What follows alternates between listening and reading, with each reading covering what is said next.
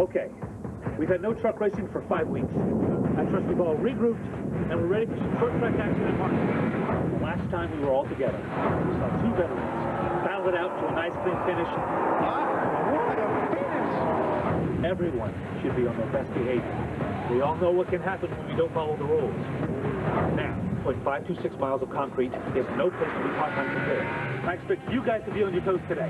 I'll expect you to make an appearance. Wild Toyota is close to a win. John Wood raced supreme here last fall. And what a Dennis Spencer. Some call him the short track king. There are a million variables to factor in here today. And with DW getting into the mix, anything could happen. All right, let's have a good solid race. I'll see you in the wind.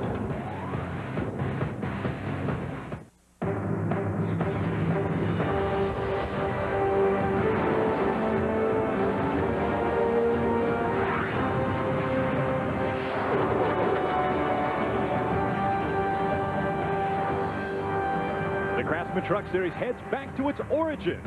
Short track racing. The bumping and banging begins at Martinsville Speedway.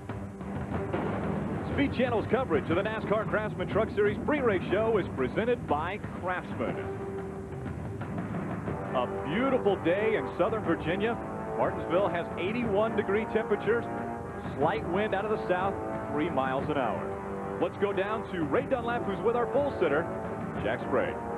Well, Rick, right now he's getting his pole award up here on the stage, but I want to reflect back a week ago to Augusta, Georgia, when Phil Mickelson got his green jacket. Hey, Jack, get over here because we got to talk some golf, man. Last week it was neat when Phil Mickelson won that golf tournament. Many people said he was the most deserving golfer to not have won a major. I would put your name on the list to be the most deserving driver to have never won at Martinsville. What is up with this racetrack?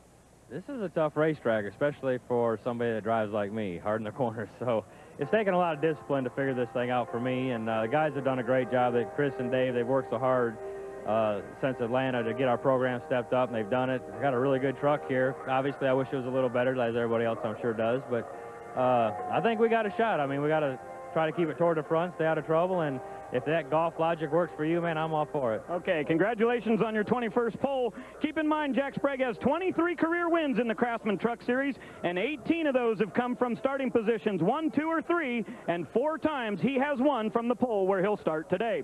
Now let's check in with Wendy Norris, my broadcast partner. Green jackets in golf are great, Ray, but let's talk checkered flags. Who can forget this unbelievable finish 5 weeks ago at Atlanta when Bobby Hamilton inched in front of Mike Skinner for that win? Bobby, you must be on top of the world coming off of Atlanta. You sit 3rd in points. What does that momentum do for you and the team? We sort of leave the racetracks as we go. You know, we have to look forward to the next race, and that was a cool victory for us. Square D being Atlanta, it's a huge market area for them, and we go into Martinsville. My teammate's sitting on the outside pole in the Dickies Dodge, and Square D Dodge is solid again. So, you know, this type of racetrack, you got to have a lot of discipline and take care of your brakes, take care of the tires, keep the nose on it, keep the back tires on it. A lot of work for the driver. So we're just going to try to get out here. It's a good finish. All right, that's Bobby Hamilton looking for a second victory here at Martinsville. Rick? Well, let's take a look at our 4 top 10 point standings. Travis Kvapil, last year's series champion, up on top. 4 points behind is Carl Edwards, our Daytona winner. And then you see Bobby Hamilton's name in 3rd in the points with that amazing win at Atlanta 1 month ago. Hello, everyone. I'm Rick Allen, and joining me to call all the exciting action from the booth, Michael Waltrip and Phil Parsons. Now, Phil, there were 3 names that were obviously missing from the top 10. Ted Musgrave, Rick Crawford, and Jack Sprague. Is it that much more difficult for those guys to wait a month in between races until we get here? It's been excruciating for those guys. They wanted to race the day after Atlanta because they wanted to get their season on track. None of those guys has the start that they wanted to have, and they wanted to get back going. So it's been awfully painful for them, but it's also been painful for Travis Kvapil and Carl Edwards and Bobby Hamilton because they were on a roll. They had momentum going. They had 2 good runs, each of them, and they wanted to race the next day after Atlanta to keep that momentum going. So nobody has liked the 5 weeks off. I haven't, Phil. Do you remember the first 2 races of 2004? The finish at Daytona, all the action from down there, and then, of course, side by side, sideways to the checker flag at Atlanta. Take what you saw at those 2 places and multiply it by 3 or 4, because that's how much smaller Martinsville is than those 2 venues. We're going to have trucks all over each other, beating and banging. The new Goodyear tire works good for 10 or 15 laps. Then the drivers have to work with their throttles, use throttle control. They're going to be sideways. They're going to be all over each other. It's going to be good. Well, one guy who's really good at Martinsville is Dennis Setzer. And when we come back, we're going to take a little bit closer look at the short track ace. One more time. I haven't won a Craftsman truck race. I'd like to win one just so I could put that on my resume. Just tell all them people watching, stay tuned.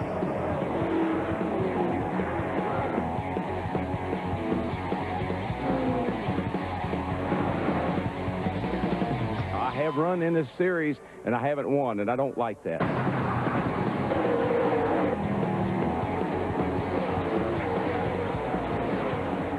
Mr. Martinsville, Darrell Waltrip, 52 Cup starts at Martinsville, 5 for the truck side. He has 11 wins at this racetrack in the Cup, but as he mentioned, no wins in the trucks. Let's go down to Ray Dunlap, who's with DW. And Rick, his truck number will be 11 today, which is certainly representative of all those wins here, Darrell. A 5th and a couple of 7ths in the Craftsman Truck Series, though, but the competition sure has stepped up with Toyota coming in. What's a realistic expectation today for old DW? Well, I'd like to be in the top 10. That's what I think I can do. Truck was pretty good in happy hour. The boys have just, done a good job for me, and got Hammond and Larry Mack. Just, a lot of great memories. Hammond on the pit box and old Larry Mack up there being my spotter. That's a lot of fun for me. I hope people realize how much fun I have doing this, because it's a thrill to get back out here and race a little bit. Well, we're sure glad to have you. Good luck today. Darrell Waltrip in the number 11 truck will start today in the 21st position. This race 1 year ago, Chad Chapin was leading the race with 3 laps to go when he ran out of fuel. Chad, you have another great truck today. You're starting on the outside front row. Who is your biggest competition? Well, this Dickies Dodge is running good, but you can start at Jack Sprague and work your way back through Bobby Hamilton, and there's a lot of fast trucks here. But, we've proven time and time again we're fast, and we're looking to prove we can win a race here today. What is the key to getting around this place? We've talked to a few drivers this afternoon. Well, I think you've got to just take care of your tires and take care of your brakes. The corners are very tight and the straightaways are very long. If you've got a good turning car that'll hook up and you can take care of it, you might get the job done. All right, thanks, Chad. Good luck today. Let's go back to Ray. Well, Wendy, all the way up towards the front of the grid here is Travis Quappleman. What a great start to the season. A couple of top 5s and a difficult racetrack here. Travis, you didn't have much success last year. What do you expect today? Well, I don't know. I mean, hopefully we can just stay up front here in the top 5 like we're going to start towards the front. And it wasn't my best track last year by far, so hopefully we got a little bit different setup under it. And, I've probably learned a little bit about the racetrack as well. But the Linux team did a great job this weekend. We didn't unload very fast, but hopefully we just stay up front, keep the fenders on it, be there at the end. A lot of people have their eye on this Toyota program, Travis, and of course you've been a representative of how good it can be out of the box. Are you surprised at the success you guys have had already? A little bit, I guess. I mean, I know we're surrounded with some great people, and TRD's done a great job, behind the scenes, and they give us some great equipment. So a little bit surprised, we haven't had any problems more than anything, but great people and great teams put some great results on the racetrack. Okay, Travis Quapple will roll off 6th today at Martinsville. And as you see, all of the drivers are strapped into their trucks, so there's only one thing left to do. We need to go down trackside for those famous words in auto racing. Now, ladies and gentlemen, for the most famous words in all of sports, the Director of Grocery Merchandising for Kroger, Tim Plogger. Race fans, are you ready? Drivers, start your engines!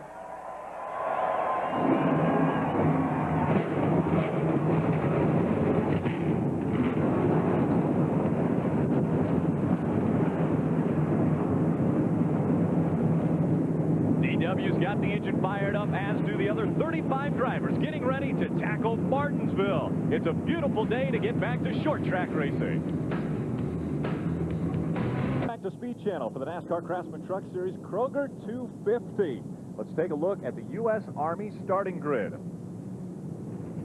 As Ray had mentioned, for the 21st time, Jack Sprague is on the top of the charts. Chad Chapin with his best start at Martinsville, as does Rick Crawford with his best start. Carl Edwards changed the motor. Now, that's probably not going to be a big factor for him. He'll go to the back of the field, but he's done it 3 other times, and he's won every time he's changed an engine. Wow. You can see here Shane Mill, Mike Skinner, these guys make up row 4. Bill Lester is a cat that has wound up in the Toyota camp, and he continues to impress. Bill always qualifying well, does Bill Lester. Team Ultra back in row 7, Ted Musgrave on the inside, Andy Houston on the outside, and back on the outside of row number 9, Mark McFarland, the Dodge Weekly Racing Series national champion last year in Jim Harris's Dodge. Look, rows 10 through 12. Darrell Waltrip will start on the inside of row 11. 11-time Cup winner here. Ken Schrader has 44 starts. A lot of those in Cup, but he's also got a couple in the truck, so this is his 45th start. Third place in the points, David Rudeman starts on the inside of row number 13. You can see Hank Parker Jr., that terrible crash he experienced in Atlanta a month ago. The time off has been good for him. He's been able to recuperate, and he's in that Toyota truck. 5-time series winner Terry Cook starts on the inside of row 16 in the Power Stroke Diesel Ford. And Tina Gordon, back from that vicious crash that Hank Parker was in, you mentioned, Michael, starts the leader of the provisionals on the inside of row 17. Take a look at the trucks that missed the field. 46 attempted to make the 36 truck field. Kelly Sutton, Jeffrey Bodine, Craig Wood, Ricky Gonzalez rounding out that list. Take a look at the Craftsman track description, and people have called it a paperclip. Well, what you have is 2 really long straightaways and tight turns. What it does, it puts a premium on the brakes and on the gearing. You have to really take care of your truck. It's only 250 laps, but you can burn one up in a hurry, charging down into the corner. You heard Jack Sprague saying he's a guy that wants to get deep in the corner. That hurts you in the race here, not only because of the brakes, but it also heats up your tires, Phil. It's hard to operate with that type of MO. As you mentioned, Michael, 250 laps, almost $450,000 purse.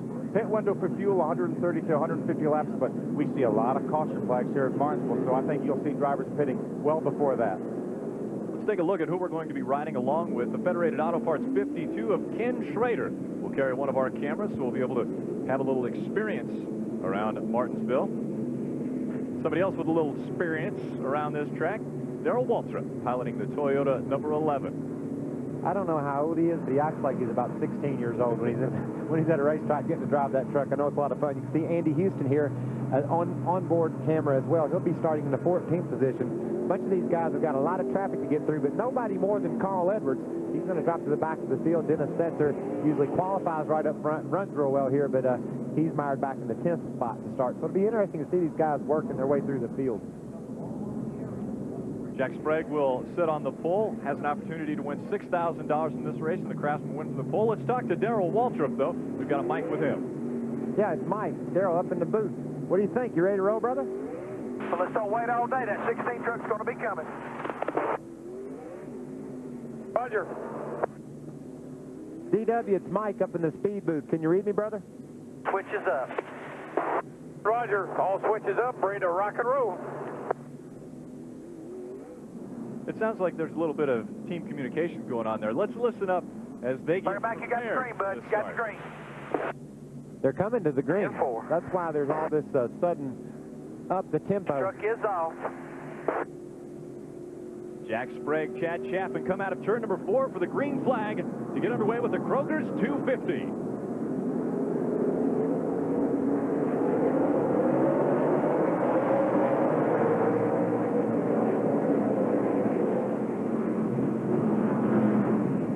Down on the racetrack, Michael. You had 2 practice sessions for the Nextel Cup car this morning. A lot of laps put down, so these guys are seeing more rubber than they saw yesterday in happy hour. Oh, problems early on. Bill Lester getting spun around in the 22 in turns 3 and 4, and that creates a bottleneck as they all try to get around the 22 Toyota of Bill Lester.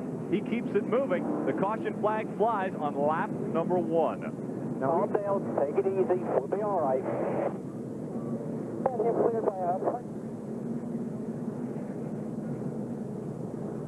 And so caution number 1 comes out on lap number 1. We'll be back with more green flag racing.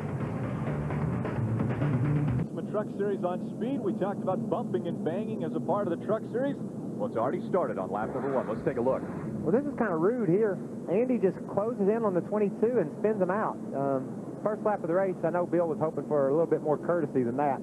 Then look at the trucks piling in there trying to figure out which way to go. You can see DW slipping through here. See if we can talk to Darrell. Hey, Darrell, that was a close call. What happened? How'd you get by that? I don't know. All I know is we go down the back straightaway, and the next thing you know, we're 3 wide with the wreck right in front of us. So a little early to be driving 3 wide, but I guess that's part of it. I wouldn't have done it that way, but we'll see how it works out. I think if you'd have seen the replay, you would have been really surprised to see how that all took place. But your skills are still in place. I noticed you snaked your way right through that crash. Was Larry Mack on the radio telling you what to do? I really was worried about the start, and now I know why. All right, brother, 1 to go. Get them belts tight. Let me see how that stuff Larry does. Be ready. Got Park in front of you. Teammate behind you. I know he'll cut you some slack, so bring her down here and let's get some trucks. We got to move up here today.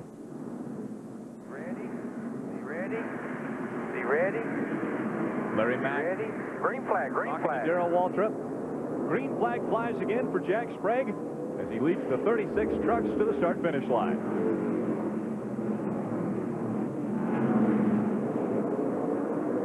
Ken Schrader, we saw the Federated 52 moving to the outside early. And in talking to DW before the race, he said early on he needs to get in front of about 10 trucks. Well, you can't take a chance on going a lap down, Rick. That happens so fast here. You get a truck like Jack Sprague, if he's got his truck the way he wants it at the start of this race, he has no traffic. He can run a half second, maybe even sometimes a second faster than the guys back there in traffic. So Darrell has to be conscious that he could go a lap down early if he isn't careful.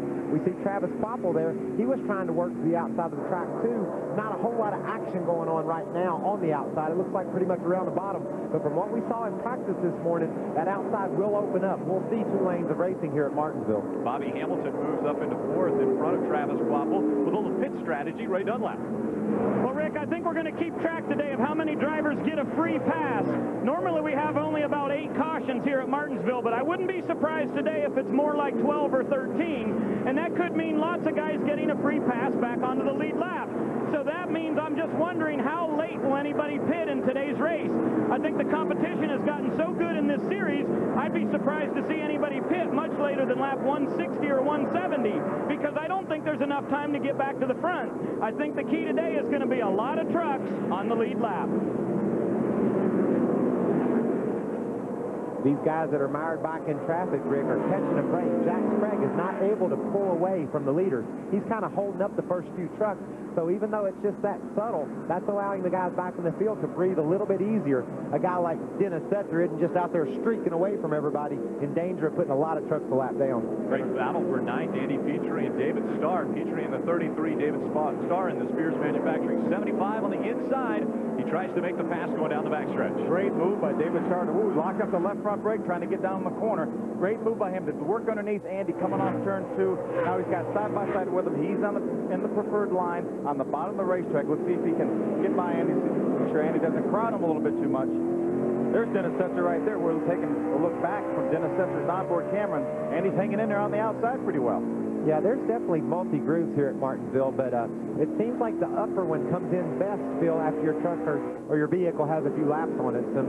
Get those Goodyear tires worn down a little bit, and there's some room to race on the outside. You can see Andy here holding his own. And it looked like a little bit of smoke coming out of the 88. That's right, Tracy Hines having some problems in the Menards 88. Yeah, that's a lot of smoke there. He's there. going to get black flagged. That's a tremendous amount of smoke. It's obviously not tire smoke, so he either has a loose oil line or something like that going on. And the problem with that is if he's dropping oil on the track, that could bring out a caution. Doesn't look like he is. I watched the trucks that were following him, and they didn't seem to be sliding around these, so maybe we can stay green here. You can see a great battle shaping up for the lead here. Chad Chapman trying to go to the outside. It was allowing Rick Crawford to get to the inside.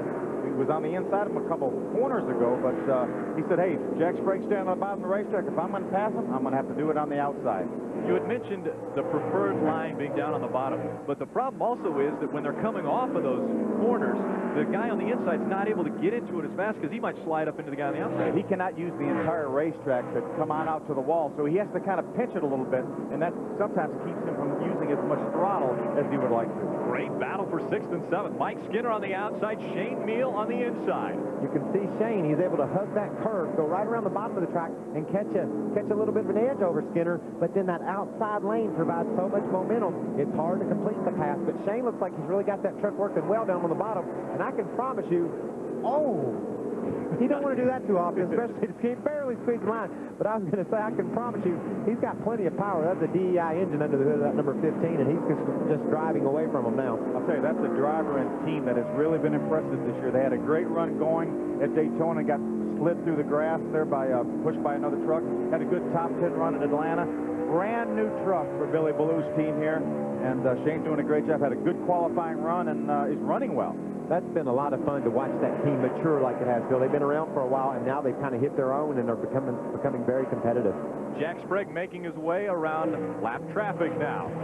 Sprague, Chapin, Crawford, Hamilton, and Quaffle are your top 5. Welcome back to Martinsville Speedway. Ken Weaver gets spun around in the 08 in turn 2, and that brings up caution number 2. Coming out on lap 25. I'm not sure Ken Weaver didn't have a tire going down. He came off of turn 4, got really sideways and went down in turn 1 and 2 and turned the thing around. So he obviously had a serious handling problem, if not a flat tire. A lot of guys were happy to see that caution, huh, Phil? Yeah, Carl Edwards, one of them, we looked at him during the break. He was over 16.5 seconds behind, so he was only 4.5 seconds away from being lapped. You mentioned when the leader has clean racetrack, what a pace he can make, and people like Carl Edwards mired back in traffic with nowhere to go. Wendy? Well, we talked to Kevin Starlin, his crew chief, before the race for Carl Edwards, and they said with that engine change, they're going to be starting in the back, but they weren't too worried about it. He said they might come in and pit early in the race just to make some adjustments if they feel they need to, because they're not so worried about it in the beginning of the race. And also, they've just been saying that the truck has been tight for Carl Edwards. A lot of times when you get put behind the 8 ball like that, Phil, you want to mix things up. You know, Carl Edwards and his team talked about maybe bringing it to pit road and working on it because they want to just switch things around a little bit, put them on a different pit strategy. Maybe say they pit now and take some tires or put some fuel or make an adjustment. In 20 laps or so, another caution, everybody else pits, he takes advantage of that and moves up. So that's a smart move, but I guarantee you that they might be playing poker face down there because they got to be worried they could not get where they were going. A lot of damage on the left front corner. He's obviously made some contact with somebody, but it doesn't look like it. The critical thing is at the bottom, the brake ducts right at the bottom. That is the critical part of the front end, the air inlet for the radiator and the brake ducts. You got to have brakes at this racetrack, so you do not want to knock those brake ducts off. It'd be impossible to think you could start last and not have something torn up in the first 20 or 30 laps. It's just that tight and that challenging to negotiate this place. The 08 of Ken Weaver bringing out our caution number 2. Let's take a look at how this happened. There's our second and third place trucks, the 18 and the 14 seat, top of your screen, all by himself. Just got a little bit loose right before the center of the corner. So around he went. We've got some great trucks right now on pit road. Carl Edwards did, as Wendy mentioned, Cowboy brought him in the pits. They're making some adjustments, topping it off with fuel. There's Carl right there. He brought his Ford to pit road, and Rudeman was in as well. As you could see the NTN truck there following him out. So these guys just knew that the direction they were headed wasn't going to get them where they wanted to be, so they needed to work on those trucks. It looked like they added at least 2 or 3 rounds of wedge in that truck.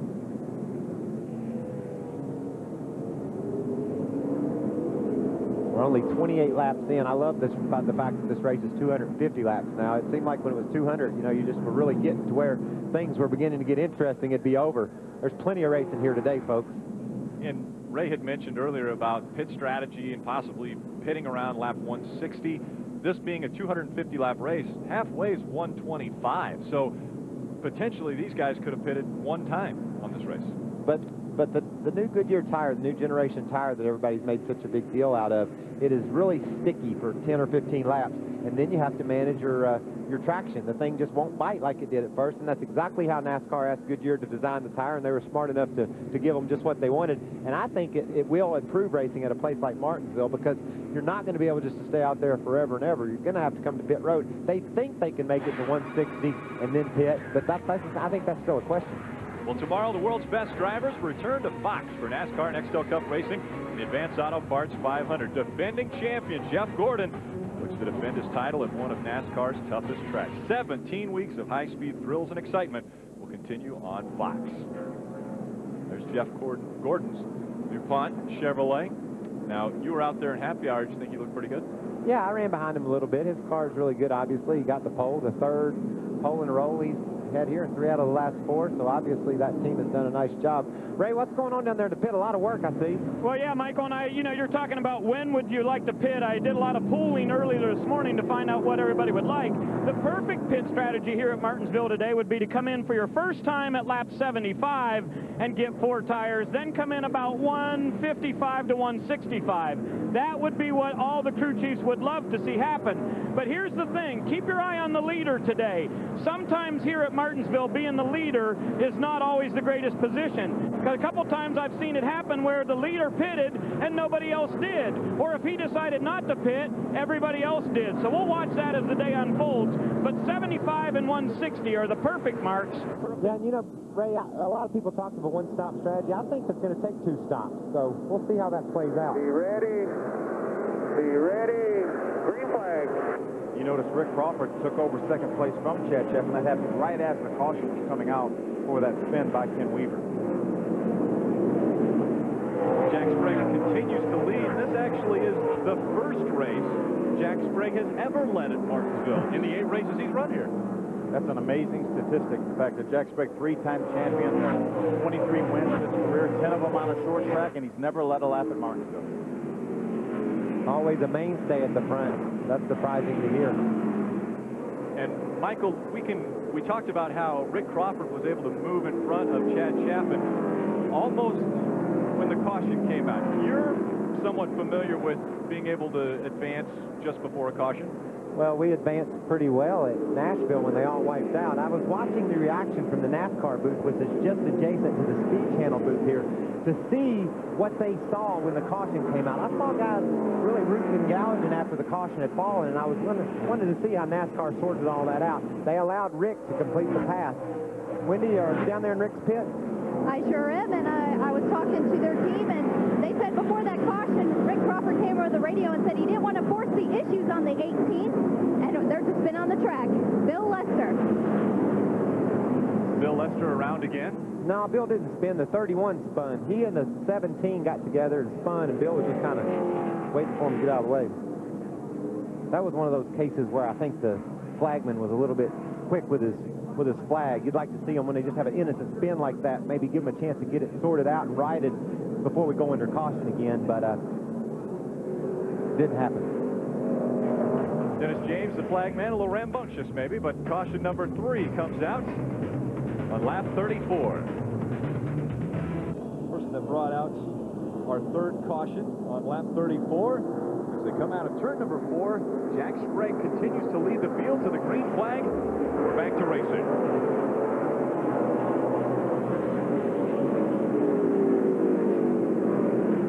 Bobby Hamilton taking a peek to the outside of his teammate, Chad Chaffin. Oh, and Chad left the room up there for him, too, Phil. Saw him looking up there and decided to give him a little bit of room. Boy, it seems like that is the best time to try to pass him on the outside, right after restart. Your tires are cooled off a little bit. Theirs are cooled off a little bit. You get a lot of grip up there, and it looks like he might make that pass work. Looked like Chad almost backed off to let him by. Would you back off your boss? Well, you're racing. This is different. Yeah, but it's early, too, Rick. You know, you don't want to mess anything up right now. You see a guy with a better truck, especially if it's your owner, you're going to cut him a break. You mentioned tires. We talked a lot about tire pressure starting, like 8 pounds of tire pressure to start this race. Goodyear recommends 25 pounds of air pressure on the right side, 15 pounds on the left side.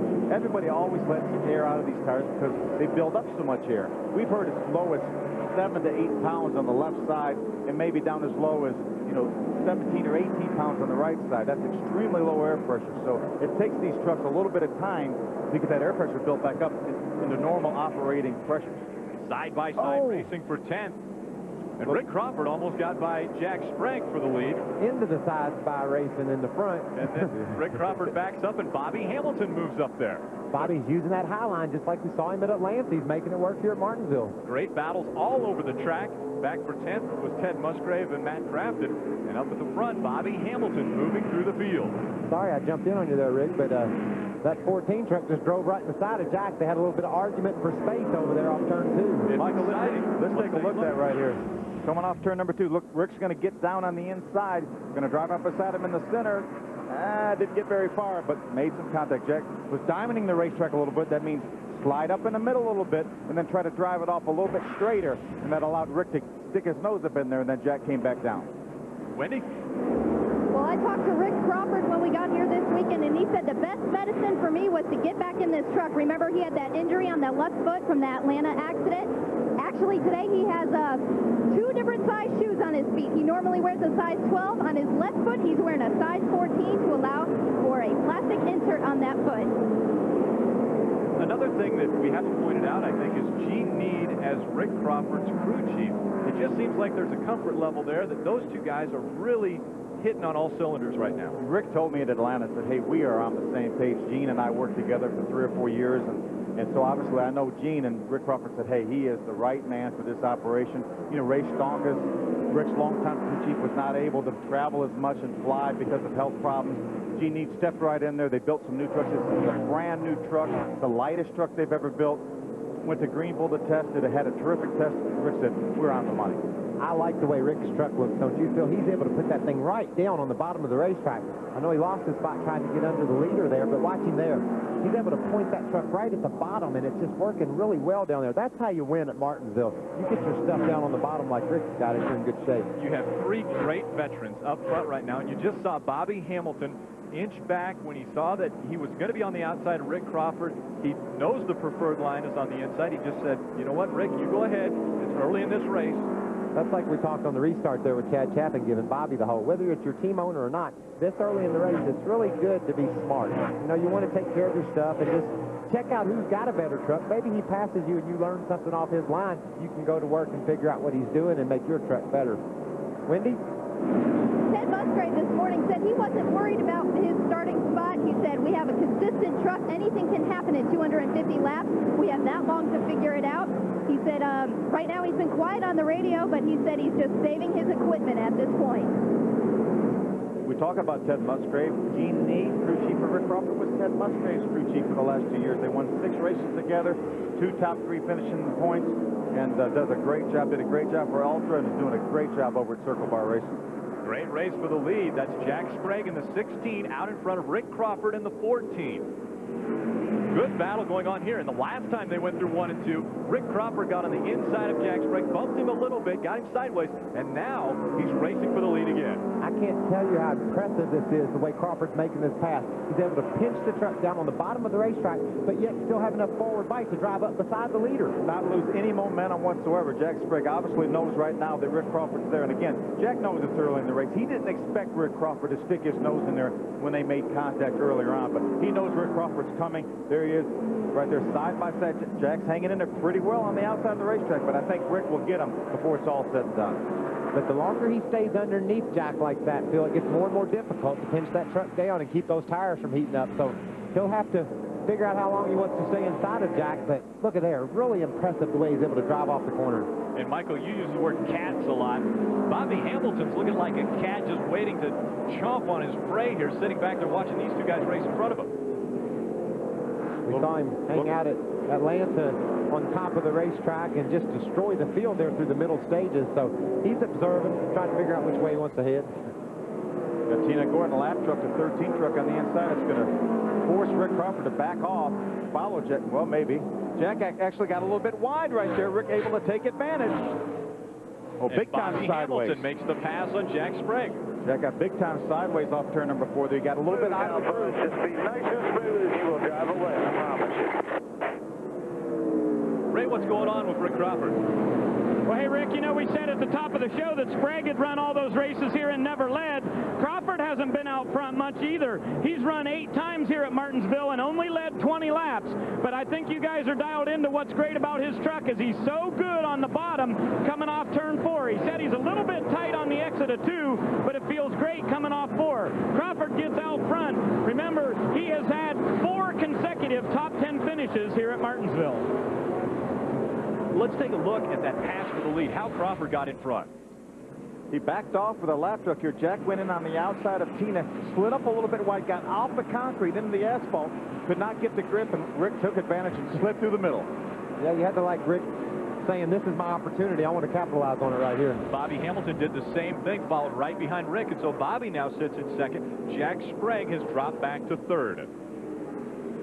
Great side-by-side racing, bumping and banging short track style at Martinsville Speedway. We'll be back with more green flag racing. Live on speed, we're riding along with Federated Auto Parts number 52 of Ken Schrader, looking back at Steve Park in the 62, and just behind them. Now we've got a side-by-side battle for the lead. Bobby Hamilton making the pass on the outside. Bobby knows how to take advantage of the racetrack nobody else runs in, doesn't he? You know, we sat there, we said, well, Bobby's just riding right now. It looks like he's in a comfortable spot. He can see the leader. He's a truck length in front of him. So he's just going to ride there right now. Then, bam, all of a sudden he makes the pass for the lead. His truck just looks like it's really hooking up, exiting the corner. See if we can see what happened here when he gets the lead. He's got a great run through the center of the corner. Pulled up on the outside of Rick. Rick noses down the outside there, gives him some room, and Bobby just drives down the corner, and the thing sticks. Bobby Hamilton has said that Daytona and Atlanta were probably the best handling trucks he's had, and he continues that here at Martinsville. And that's a truck of his own design, essentially. This is a brand new truck. It's built from the ground up in the shop. The only thing they don't do is build the engines. Wendy, what's going on down there?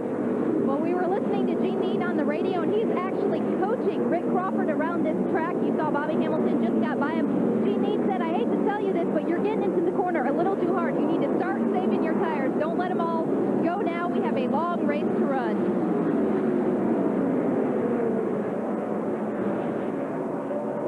Ted Musgrave and Travis Quapple battling for 8th. Musgrave in the Mopar #1. Travis Quapple the Line X24. Now, we talked about Travis Quapple's struggles here in 2003, and he's not where he wants to be with that truck today. A truck we saw earlier, Phil, and make some serious adjustment was the 99 of Carl Edwards, and that team did a great job, Cowboys guys did, to make the adjustments that it's taken to get Carl on up through the field. Rudiman pitted with him.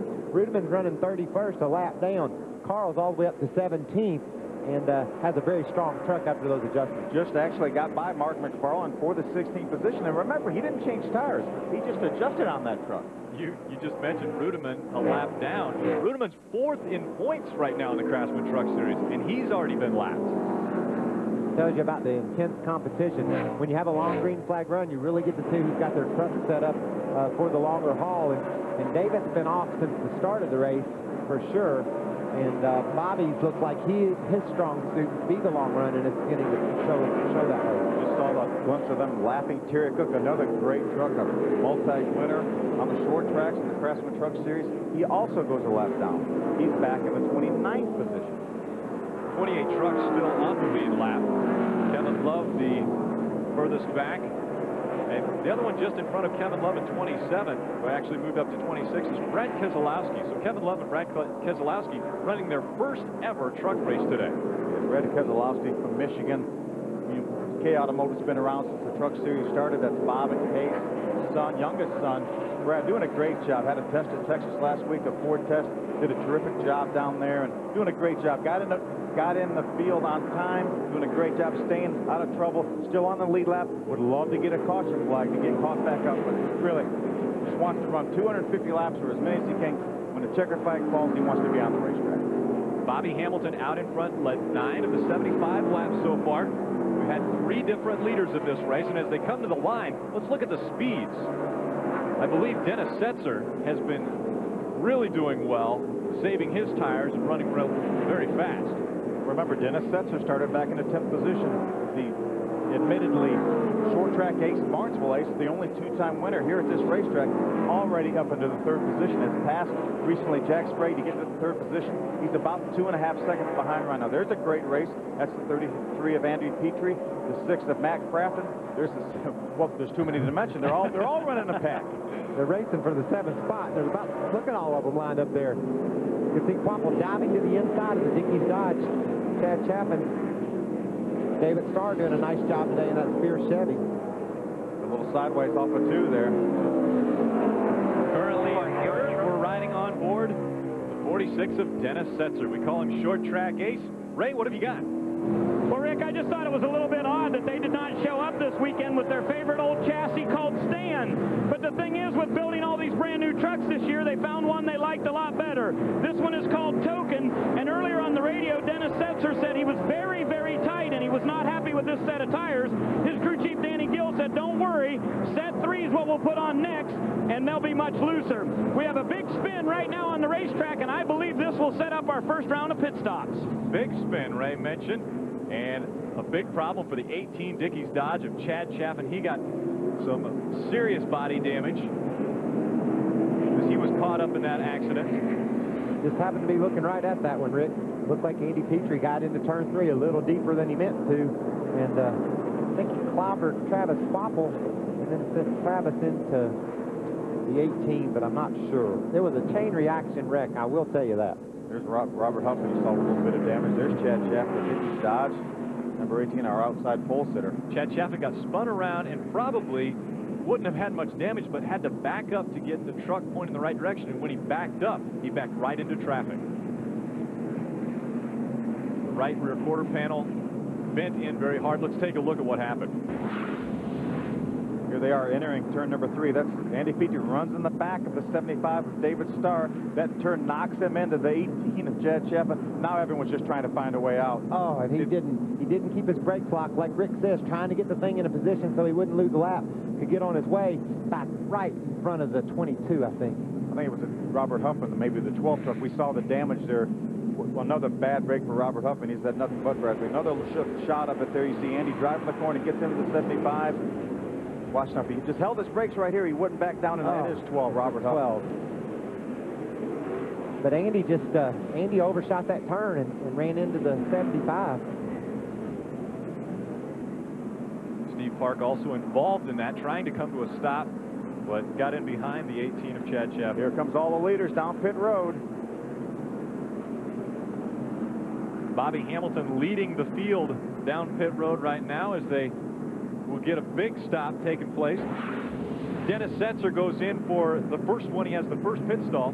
He's going to have 4 tires. He's going to take a little bit of wedge out of the left rear. We heard him talk about being light, a little bit tight. He's going to take some wedge out of the left rear. Ray Dunlap. Bobby Hamilton is coming in here in the Square D Dodge, guys, and he said that he is just a little bit tight off. They're going to take some air off of the front of the grill here as they are going to do 4 tires for Hamilton. He has said not much on the radio throughout the course of the day. His crew chief, Danny Rollins, changes the front tires. Dale Newcomb is on the rears. Now let's go to Wendy. Well, the 14 truck of Rick Crawford has just pulled out. He got 4 fresh tires, but no changes on the 14 truck. Gene Need, crew chief, came over the radio and said, "Are you having fun yet?" And Rick Crawford said, "Yeah," when I was in the lead. And he said, "I think you just won the race off pit road." And he said, "Well, if you save those tires, we'll get you there in the end." Rick Crawford winning the race off pit road. Right behind him, the 16 of Jack Sprague.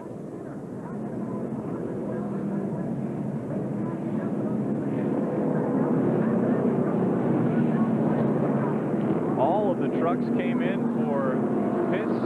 And Ray, what's going on? Well, Rick, big track bar adjustment for Sprague. He was telling me that he wanted to do an air pressure adjustment too, but they decided track bar was definitely what he needed because the truck was a good bit tight for him coming off the corner, so they made that adjustment. And Hamilton did get blocked in just a little bit here in the pits. Right in front of him was the number 8, who did not get going quickly as they would like to. So Hamilton lost a spot or 2 there on the way out of the pits.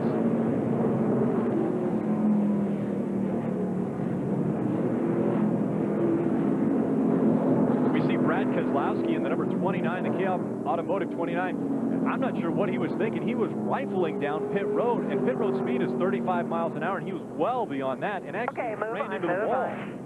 Well, you know, take a look at the damage on the right. It wouldn't turn, I wish. I couldn't get the wheel to turn. Talk about leaving a pitch, you hit the wall? That's his father, Bob Kozlowski, asking, what do you mean you hit the wall? But he, as you mentioned, Rick, he was going about 70 miles an hour when he got down to exit the pit road, and it follows the contour of the racetrack. So you can see that there's black marks on the outside pit wall where he made some pretty hard contact on pit road. Well, I'm sure he was just trying to avoid going a lap down. It's okay to speed a little bit when you're leaving the pit. Here's why we are under caution number 4. Trucks getting spun around in turn number 4. We'll be back with Green Flag Racing as Rick Crawford leads the field when we come back. Kroger 250, the race number 3 for the NASCAR Craftsman Truck Series. We're under caution number 4. Problem in turn number 4, but we'd like to talk to a guy who wasn't involved in that accident, in Schrader. Kenny, it's Michael up in the speed booth. Raise your hand if you can hear me.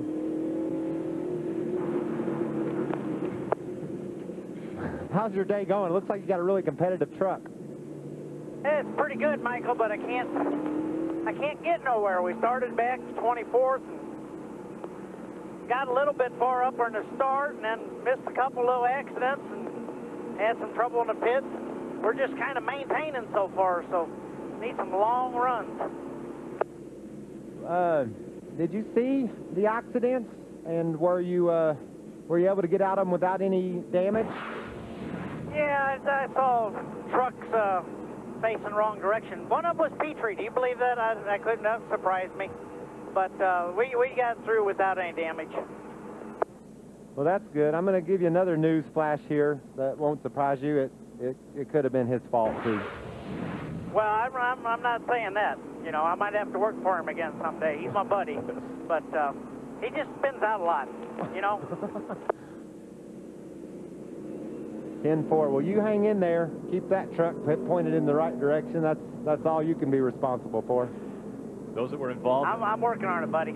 That fourth crash: Musgrave, Montgomery, Huffman, Chaffin, Petrie, Park, and Starr.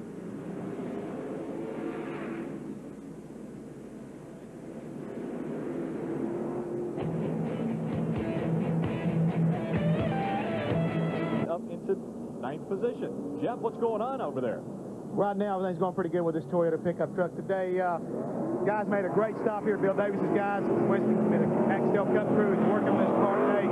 Brought us down pit road and got us out in 9th place, and made a little bit of adjustment to the DW's truck. It was a little bit tight.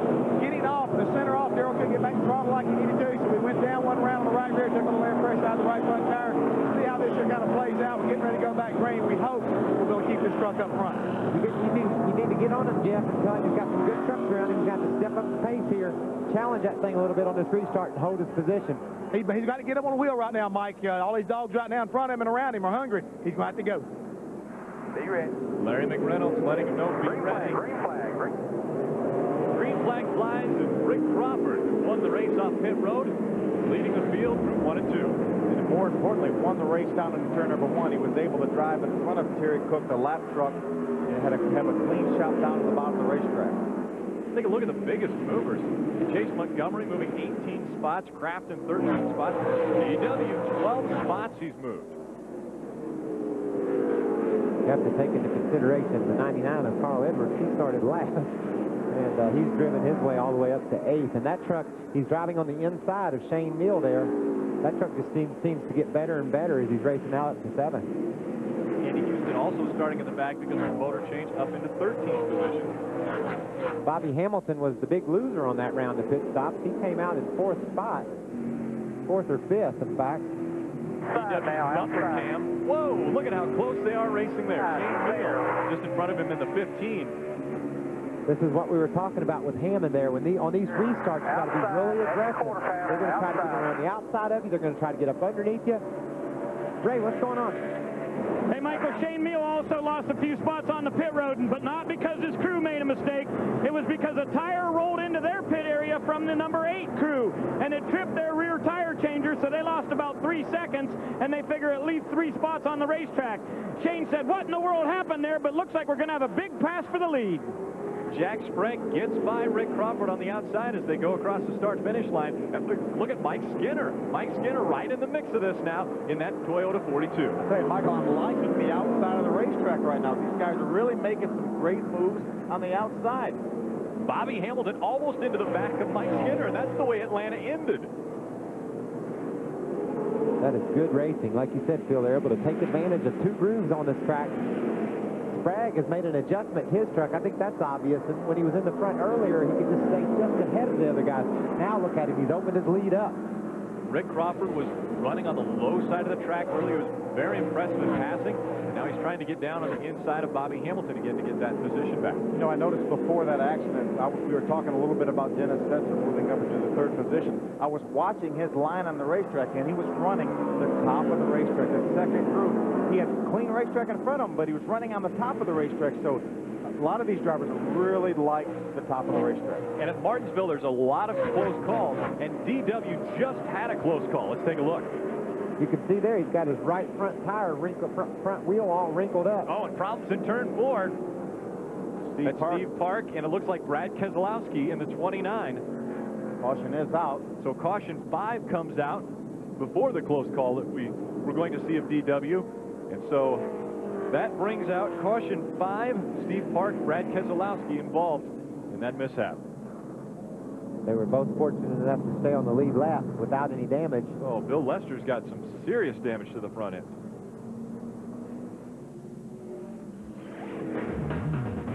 So after 102 laps, our 5th caution has come out at Martinsville. A lot more bumping and banging than these drivers want. Live on speed. We're under caution number 5 as Steve Park and Brad Kozlowski had some problems on turn 102. And not turn 102, lap 102. We were going to take a peek at Darrell Waltrip having a little bit of a close call earlier. Let's take a look at this. He squeezes up underneath 31, and his wheel catches contact with 31's wheel, RM India, and it's about to spun Darrell out. Now we've got a shot from the valence of the 11. This is a tire shot. Listen to him work the throttle when he gets into 31 here. Whoa!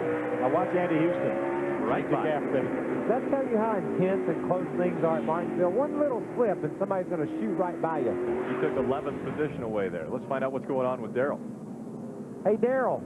What about the action on the backstretch there? You got into the 31 and looked like you had your hands full. Yeah, I was thinking that was going to happen, and I was right again. I tried to give the guy, you know, all the room I could, but anyway, it didn't hurt it too bad. I think it might have helped it. We're looking at it. The damage does not seem to be anything that I would worry about if I were you. Do you feel comfortable on these restarts? Is your truck the way you want it to be right now, or are you better in the longer haul? Better over the longer run, and this thing's got some kind of weird transmission in it, and it's killing me on restarts. Roger, you got last fall's winner right behind you, so you're kind of up in the middle of the hornet's nest right now, so get with them. You're doing a great job, brother. Yeah, Roger. Yeah, I think after the tire pressures come up, we're pretty good, but we're a little slow on getting the pressures up. We talked about tire pressures earlier, about getting the pressures up, and it takes a little bit while longer. It just depends on if you start lower. Depends on where you're at compared to the others, but he feels like his truck's a little slow on the get-go and cost him a couple of spots on that restart. He fell back to 12. We've got the Dream Team. Green flag, green flag. About. Jeff Hammond, Larry McReynolds. Possibly 2 champions battling for the lead as the restart takes place, and Ken Weaver gets spun around coming to the green flag. He's not able to get going before the caution comes out, and that's caution. Stay low, they're coming, stay low. Yeah, they felt like they had to throw the caution flag because the leaders were bearing down into turn number 3, and with Ken was sitting sideways in the middle of the racetrack. There was no way for NASCAR over here and come under the throttle. Whether that truck was going to get going or not. Okay, the old one, needed you it. get it out? He had a drink bottle fall in there, he said. Said it fell over underneath the throttle. Let me get to it. Play-by-play action here. Ken's stopping on the backstretch. I don't think I would get it out there. Now he's a lap down. To get his water bottle out, and he lost the lap. I got it. Oh, man, it stuck my goofing throttle. Coming to the start, you see he gets spun around. He said it stuck his throttle. He just went in the corner way harder than he was going to be able to make because the throttle hung because of his drink bottle. And unfortunately, when stopping on the backstretch to try to get the drink bottle from under the throttle, he lost a lap in the process. So he was already down 4 laps, so obviously the one more is not going to hurt that much. But Ken Weaver bringing out the 6th caution of the day in Martinsville. With a stuck goofing throttle. I like that. In Mansfield, and that's our next race, May 16th. That takes place at 2 p.m. Craftsman's always on the cutting edge of technology when it comes to tools. Today we want to spotlight another important piece of equipment that Craftsman makes available to all of us, Craftsman Tool Tech. You know, Craftsman started inventing a boxed end wrench right after the caveman invented the wheel. But the problem is, in the tight tolerances of a NASCAR vehicle, a lot of times there's just not enough room to get the wrench in where you would like it. But here's what's great. They've now come up with a ratcheting end wrench. You put it on your bolt, and you can loosen that really easily. But what's even better, you go from loosen to tighten with just a flip of a switch. And even better than that, all of these tools are made in America and guaranteed forever.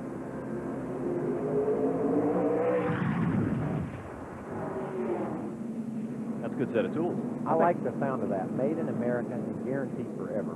I think that was David Starr's truck that Ray was doing that on, and I hope they went back and checked over everything he tried to tighten. Exactly. Ray might be one of the over-the-wall guys for him. David Rudiman in the 17 truck. We've documented he's 4th in the points and has been running back in 28th to 30th spot. Looks like Bobby Kennedy and those boys have improved his truck. He's up to 24th and just got the free pass. He's back on the lead lap. See if he can parlay that into anything. Ray, those guys feeling better about their truck now? Well, a little bit, Michael, but a lot of guys are not feeling very good about the way the free pass is going today. Chad Chaffin ran the stop sign down here because he says the rule says that you only go to the tail end of the longest line, which would make him the beneficiary. The NASCAR has said, no, we've decided we're going to hold you a lap. And also Terry Cook in the 10 truck thinks that he should be the next guy to get the free pass to come back around and get back on the lead lap. But this time, there's just a lot of discussion down here about what's going on. And also, this just adds a lot of cautions to each of these races. I'm all for getting rid of this rule. I don't know what you guys think up there, but it sure has brought out a lot of discussion here, and I believe there's going to be quite a lot of discussion over in Wayne's World when today's race is over about who should have gotten all these free passes. I believe that when there's confusion, the race should be red flagged. You know, they should just stop the race, especially at a place like Martinsville here where you so quickly can eat up caution flag laps. It's just hard on the competitors, it's hard on the fans to watch. So when there's a little bit of confusion, and you're going to have confusion, I don't want to get rid of the rule, Phil. I like it. It makes racing safer. It's good for competition as well. When there's confusion, throw out the red, stop, sort it out, and then make your decision and go forward. What's that going to hurt? As you mentioned, nobody likes caution flag laps. Drivers, teams, fans, officials. So just stop the thing so you don't keep burning caution lap after caution lap. I like that idea, Ray. We're going to go with that one. Coming up on the halfway point, as they go by the start-finish line, green flag flies. Jack Sprague, not quite as good a start as Mike Skinner had. Skinner was almost on the back of Sprague, and now Sprague is able to put some distance between himself and second place Mike Skinner. Skinner on the inside of Chad Chaffin. Again, Chaffin is a lapped truck right now. See, I think Chad Chaffin's in a situation he doesn't need to force the issue. Right now, he is the first truck one lap down. All he needs to do is make sure the guys that are one lap down stay behind him. He doesn't need to really get in the middle of the race for the lead, which right now he is. He's between Jack Sprague, our leader, and Mike Skinner, our second-place truck. That's going to really make Mike Skinner mad. If he gets up there, he's faster than Chad Chaffin. He's going to want to slide him out of the way because he wants to go after the lead. Right now, the only truck the 18's racing is the 84. You see the white truck down on the inside of turn 1 there? That's Caudle. He's a lap down as well. So he's the one that the 18 needs to keep his eyeball on. And almost running into the 14, Jamie Caudle in the 84 was able to get out of the way, I guess, of Rick Crawford. More on Rick Crawford, Wendy. Well, you guys were just talking about how most drivers don't like those caution flag laps. Well, the 14 truck loves them right now. Crew Chief Gene Need came over the radio on that caution, and he said this may have just turned into a one-stop race for us. So save those tires. This may be the last set you get. He said if we get 15 caution laps for the rest of this race, we can make it. I think it's safe to say we'll get 15 caution laps. Yeah, have you seen how some of these cats are driving? Oh, three wide as they come out of turn 4. Check it out, all the way down the front straightaway. Somebody's going to have to back off. On the inside, Shane Meal in the middle, and John Wood on the outside. John Wood, last year's winner, native of Stewart, Virginia, just down the road from here. We're on board with Andy Houston as he has a view of the racing going on. John Wood on his outside. Matt Craftsman was on the inside of that three-wide battle, and he said, I'm going to go in down in the corner. You fellas work the rest of it out. He came out with the position. Great side-by-side racing continues. This beautiful short track, Martinsville Speedway. Darrell is in a battle here. Outside. Got Schrader on the outside. Ted up ahead. You see Brandon Witt.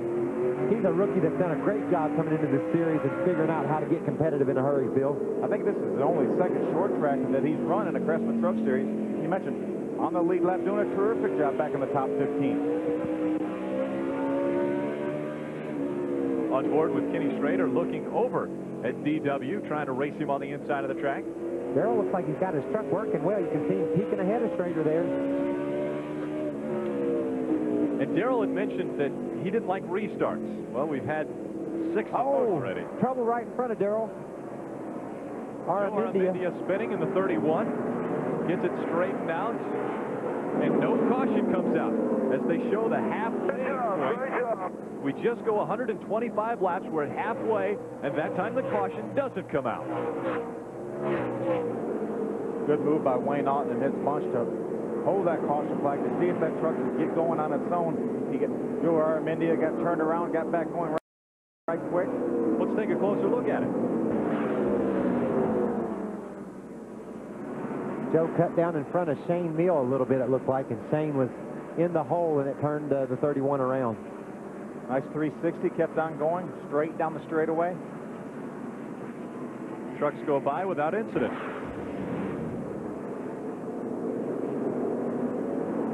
See Joe waving. It looks like he's going to back up. There's some contact. Chad Chaffin on the bumper of the leader, Jack Sprague. We said that it would make Rick Crawford mad, or actually it was Mike Skinner at the time, the second place truck, mad if Chad Chaffin was in the way, and it's going to make Jack Sprague mad a little bit that Chad Chaffin's beating on his back bumper. But Chad's obviously got a fast truck. He's driven away from second place Mike Skinner and is applying a little bit of pressure there. He's just waiting for the caution flag to fall so he can get the free pass. Yeah, this is the way we started the race. Jack Sprague was on the pole. Chad Chaffin was outside pole. They were racing for the lead early on. Chad Chaffin had some problems. One guy who's not having problems is Matt Kraft. He's running very well. Let's go down and find out what's going on. Wendy? Well, I talked to crew chief Wally Rogers before the race, and he said, we're not worried about starting in that 23rd spot. You saw that graphic earlier in the race, that he was one of the biggest movers, and he sure is. He's moved up to the 8th spot. They haven't made a whole lot of changes on that truck today, and Matt Crafton's been pretty quiet. He's just trying to save his equipment while he gets to the front.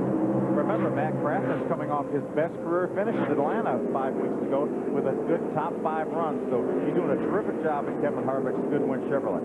Now, you remember at the beginning of the year, he was my championship pick. I like that combination of Harvick and Crafton in that Chevrolet from Goodwrench, and they've proven to be competitive for sure. It'll be interesting to see how they blossom as we go into 2004, if they're able to up the competition level a little bit and challenge Bobby Hamilton and those guys that have been up front every week so far this year. You know, we've talked about we had a race in the middle of February at Daytona. Then we had a race in the middle of March in Atlanta, and now here we are in the middle of April and having a race at Martinsville, and it's going to be another month till our next race in Mansfield, Ohio. Once we start Mansfield, we're going to start racing almost every week, and that's when these guys really have to have their equipment together, and they have to have the program on the money to make a move during the summer.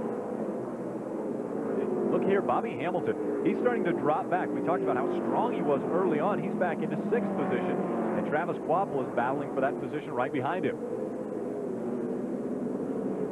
Travis Quapple, we haven't talked a lot about him, but he's the only driver with 2 top 5s this year. And he's also a guy that had top 10s about every week last year. He just was a machine clicking off those finishes in 2003. This place was his Achilles heel last year. Couldn't get the job done here at Martinsville. Obviously, they've learned a lot from that experience. He's challenging one of the guys that was the stoutest truck on the track earlier, looking for that 6th spot. You see his average finish of 3rd, a 2nd at Daytona, 4th at Atlanta. You know, he has 24 consecutive lead lap finishes currently right now. Ray? Bobby Hamilton out on the racetrack, and a couple people have said, what's going on now that he's dropped back to 6th? I went up to his crew chief and said, why is Bobby back there? He said, patience, my friend, patience. There is no reason to go up there and beat the fenders off this thing. We got a long way to go, so patience is paying off for Hamilton. Wendy? Travis Quapple has been considered the consistency king here at Martinsville. He's completed all 950 laps that he's raced around this track, but he said, I'm sick of being considered consistent. He said, it's good, but I want to win a race, so you should see him moving up quickly. He said, everyone believes we have a good truck. He says, I think we'll make it through the front towards the end of the race. He predicted a top 5 finish. And that's a good prediction. Based on pretty good history. Yeah.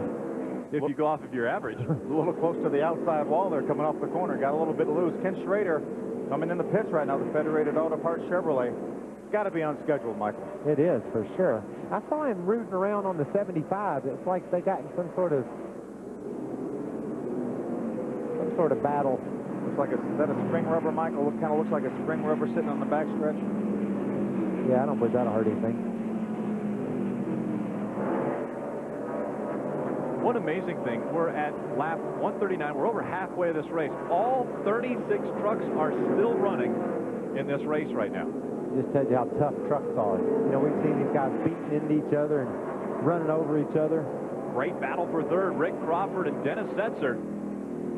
Crawford getting a little bit high, and here comes Dennis Setzer looking for the opening. Looks like he just turned the wheel, Michael, and jumped in the throttle. He didn't gain on Rick off the corner, but he did not lose any momentum. So he really, obviously, to say that Dennis Setzer has a good truck at Martinsville is kind of redundant. But the most impressive performance of the day, in my opinion, is this guy that started last. The 99 of Carl Edwards is right behind Setzer.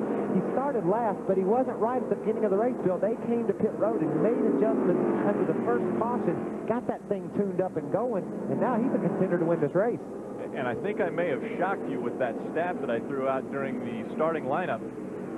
Anytime Carl Edwards has changed a motor, he's won. Well, he changed the motor today. Ray, what's going on? And Rick, he is driving chassis number 27. This has been a good one for the Roush Super Chips team. They won with it at Kentucky and at Nashville. And I asked Carl earlier today what he thought his chances were. He said, well, I don't know. He says, this is an awfully tough racetrack, and those veterans are going to be tough to beat. But it sounds like the adjustments they've made on that 99 have put him in contention. Well, they've worked to get by Bobby Hamilton because now Carl Edwards has moved into 5th position.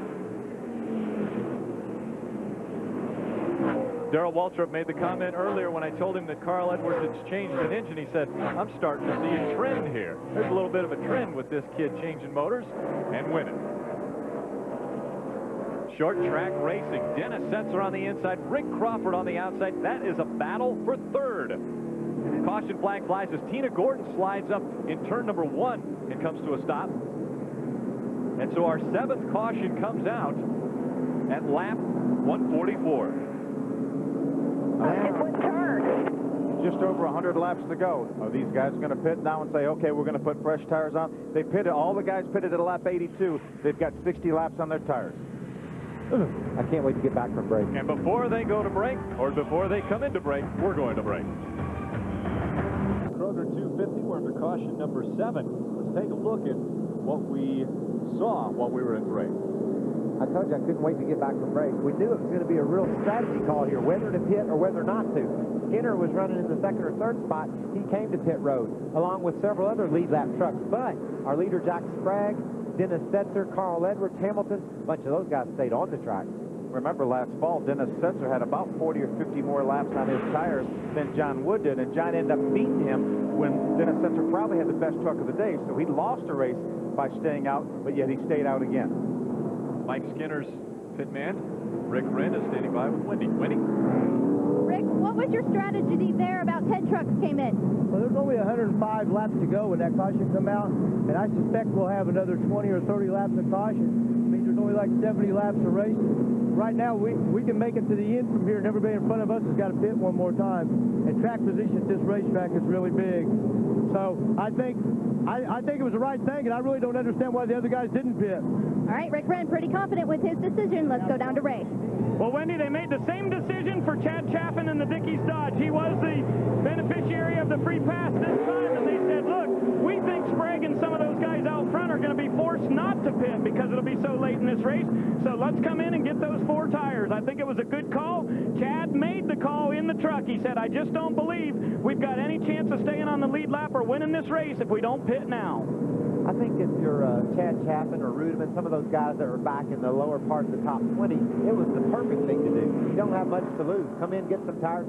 Maybe the green flag stays out for another 30 or 40 laps, and then it's definitely too late to pit, Phil. Yeah, I didn't think it maybe was a good move to pit, but we saw Jack Sprague driving away from Mike Skinner, so Mike Skinner says, hey, I can't beat Jack Sprague. You know, after we run a few laps after restart, he's going to drive away from me, so I've got to do something different. I'm going to come in and get tires. Hopefully, maybe he'll come in later. I'll have track position. I think Rick Crawford said the same thing. You got to almost feel like the pitting is now over, Phil. Pit road's closing to these guys that are going to be serious contenders winning this race. That was a big call for the 16 truck and the 46 truck, those guys that were up front to say, you know, we like what we got. We're staying on the track. Guys that came in, Mike Skinner, Rick Crawford in the 14 came in, John Wood in the 50 came in. Those were all top 10 trucks that decided to pit.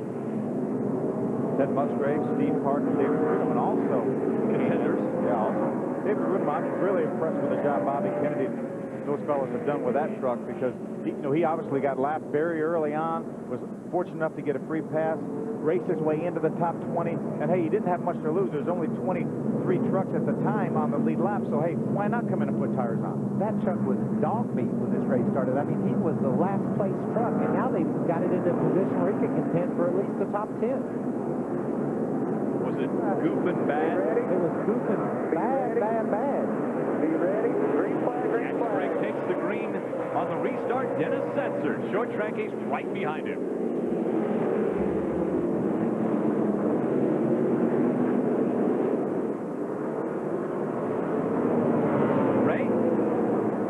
Jack Sprague has been talking on the radio thinking they will pit one more time in this race. I can't believe they would give up that track position.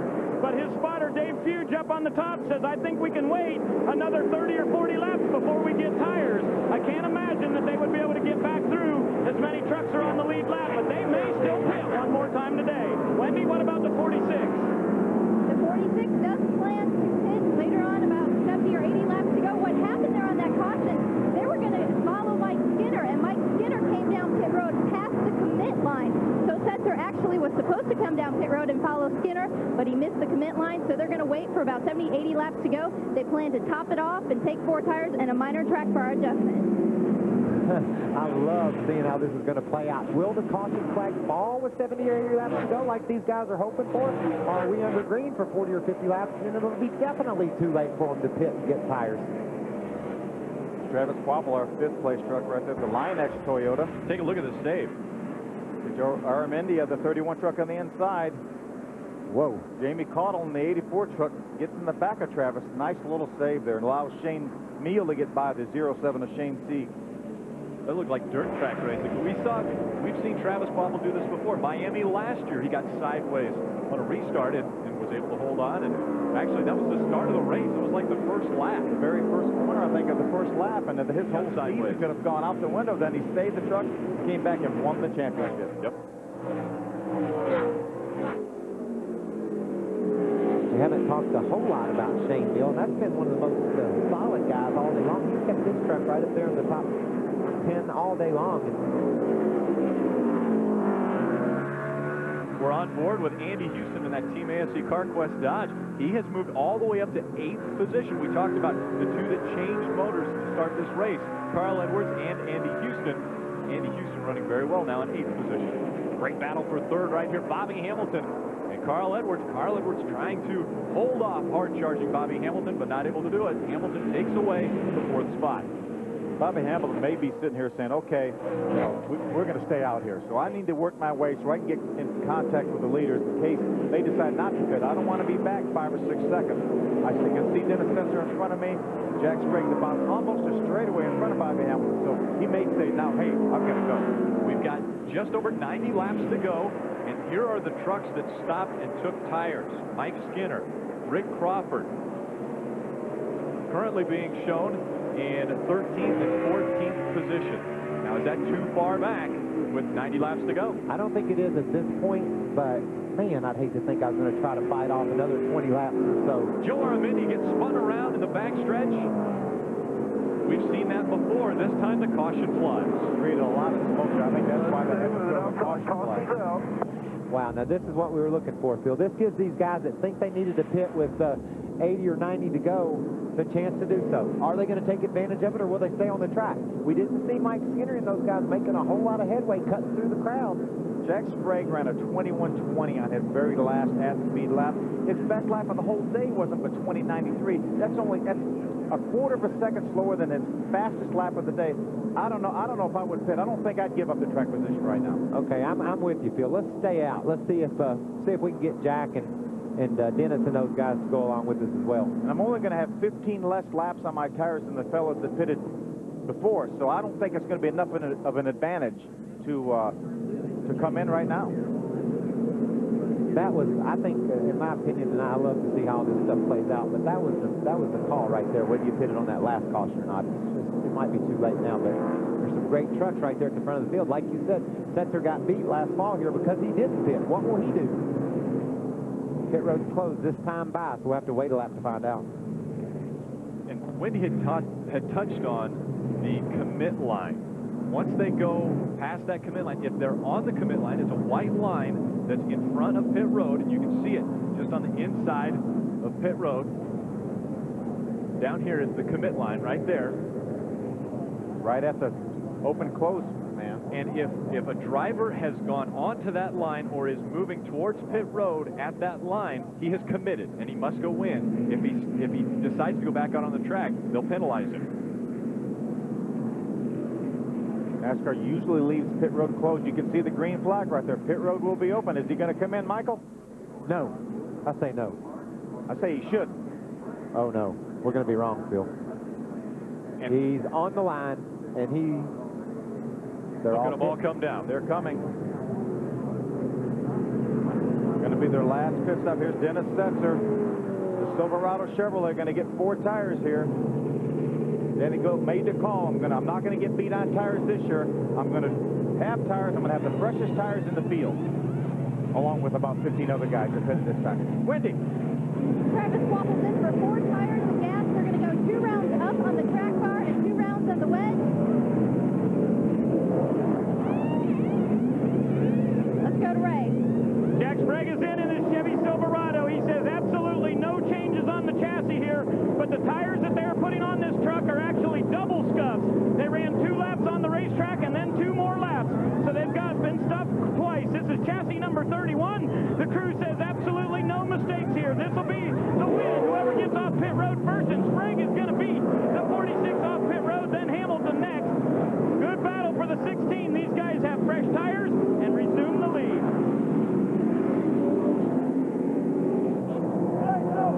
Jack Sprague leading Dennis Setzer off of pit road. Bobby Hamilton right behind him. Carl Edwards behind the 4 of Bobby Hamilton. And Rick, guess who's leading this race? Mike Skinner. Mike Skinner. These are the guys that elected to pit a lap caution. And so Mike Skinner, Rick Crawford, and David Rudiman being shown 1, 2, 3. We'll come back for exciting action from Martinsville. India having some troubles on the backstretch. Andy Houston, the 2 truck on the inside. Much like the contact with Darrell earlier, Joe just doesn't use the whole racetrack, and Andy's forced to try to get off the corner to use some racetrack. Joe was kind of crowding him a little bit. There they make some contact and just created a big smoke screen in the racetrack. I don't think anybody else had any damage, but NASCAR had to throw the caution flag because people couldn't see back there. Take a look at this caution from Andy Houston's onboard, the smoke that he went through. Once that caution came out, everyone decided to pit. And here, Carl Edwards about to come out of his pit after his stop. And take a look at the pit man in front of him. Crew member, whoa. Goosed him a little bit. Yeah, he was a little bit wide coming around to get that tire. Green flag comes back out. Mike Skinner out in front. Could this be the first win for Toyota? Mike Skinner says he wants it. See Rudiman looking at the bottom of Rick Crawford there as they battle down the back straightaway. That's the lap truck, the 10 right there, the lap truck of Terry Cook in between our leader, Mike Skinner, and our second place truck of Rick Crawford. Right now, Phil, there's 11 trucks between Jack Sprague and the lead. Not anymore. He moved up a couple spots. He's in 7th position. Got some lap trucks there, too, though. So 11 vehicles is what Michael was talking about. Yep, but he passed a couple guys just on the restart. So moving up very well, Jack Sprague. And again, that's going to come into play, the tire issue. Slid up high there and is going to lose those couple of spots he gained. Setzer and Hamilton get under him. Here comes Carl Edwards. Going to try to squeeze in there. It could have been a big slip right there. That allowed Dennis Setzer and Bobby Hamilton, 2 fellas that have had great trucks this entire race, to get by him. So not only does he have to chase down the trucks that have 15 lap older tires than him, he's got to chase down trucks that have the same tires as he does. Great tight racing. Jack Sprague trying to move through the lap traffic and maybe move the lap traffic over. He's having a hard time clearing the 67 there of Kevin Love. He just can't get the job done. And here comes Carl looking up under him. You can see looking to go 3 wide down the front stretch. Finally sorts himself out. Jack gets by. Travis Quapple, that yellow Line-X Toyota, wanted to get to the inside, but Matt Craftsman was there. He didn't want to get hung up behind Kevin Love, which he is. Now he's able to get over behind Matt Craftsman, move to the inside of Kevin Love.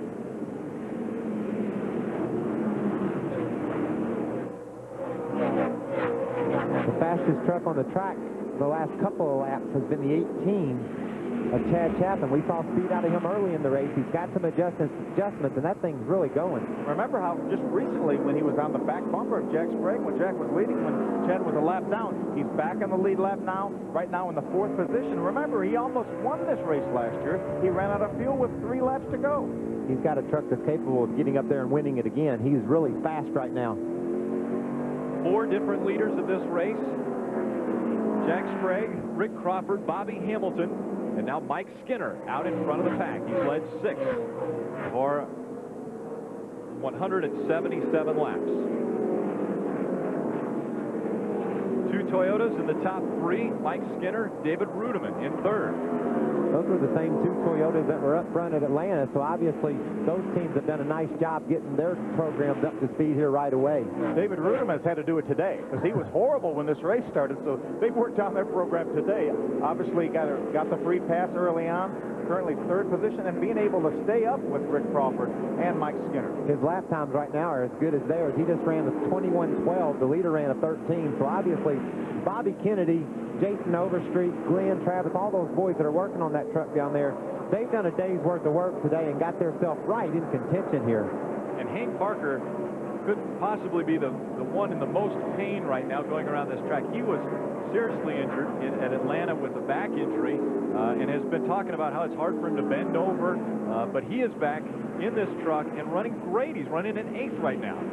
Going to lose a couple positions. I know he was one of the trucks that pitted 15 laps before these other fellows did, so he lost a couple spots to some guys with some fresher tires, but Hank has done a great job. For him to stay in there, we've run 180 laps and thereabouts right now. For him to be in there in pain every lap and doing a good job. Jack Sprague now, Phil, has gotten his truck up to speed. He must have been a little bit different on his air pressure because he was struggling the first few laps, but now he seems to be the fastest truck on the track. So the traffic these guys have got to come through are pretty much going to take all the advantage away from their tires, I'm thinking.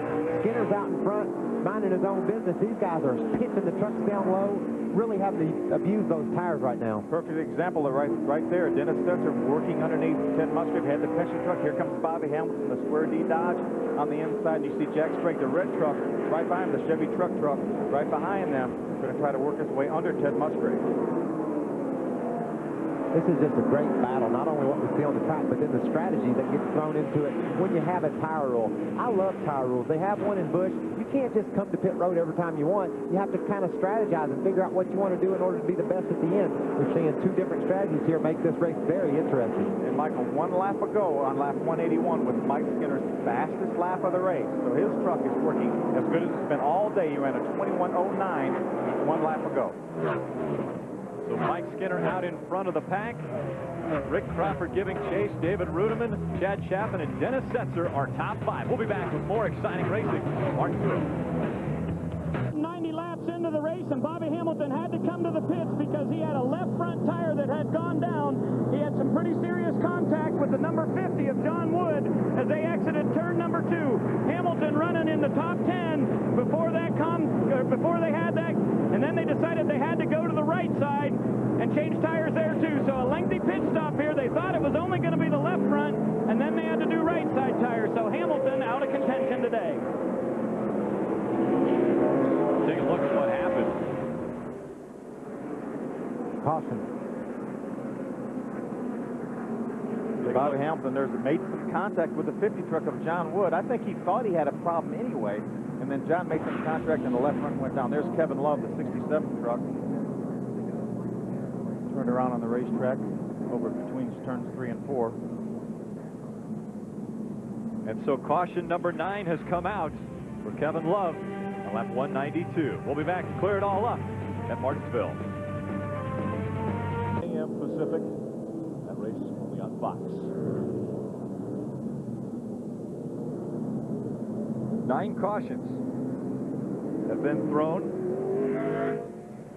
Bobby Hamilton back in a very disappointing day for the Square D Dodge. The truck was so strong early, and then an unfortunate problem with the tire. It puts him down 3 laps. Figure maybe he's got his sway bar arm ground off of it. We saw a lot of sparks flying as he drove into pit road, lost that left front tire, and got the truck down onto the road. Wendy, what do you see down there?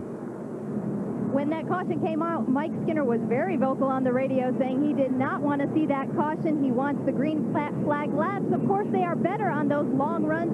The truck started out really tight at the beginning of the race, but now it's turned to a little loose condition. And he said, I've got a lot of rear brake in this thing. It's the only way I can make it turn.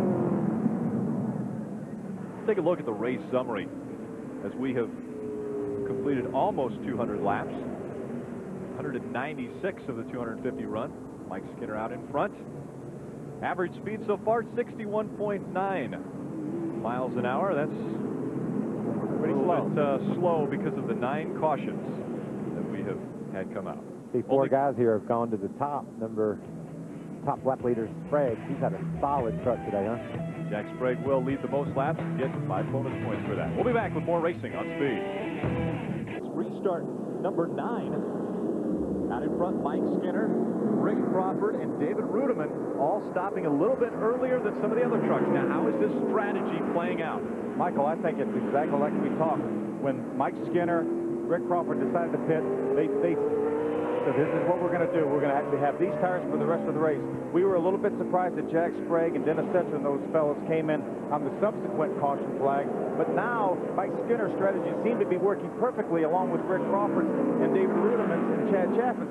But now the caution flag evaporated all that lead they had, and now we've got a side-by-side battle for the lead. Yeah, the caution flag was the key to the strategy. Everybody made their decision and stuck with it. Now we're just going to see which one was right. Who's going to win the race? Because the only difference between these first 4 or 5 trucks we've seen all day long has been track position, and now the other difference is they're on different tire strategies. We'll see who wins. Side by side as they come down for the start-finish line, and Rick Crawford crosses just in front of Mike Skinner, and so Rick Crawford being credited for leading a lap. That makes it 29 for him.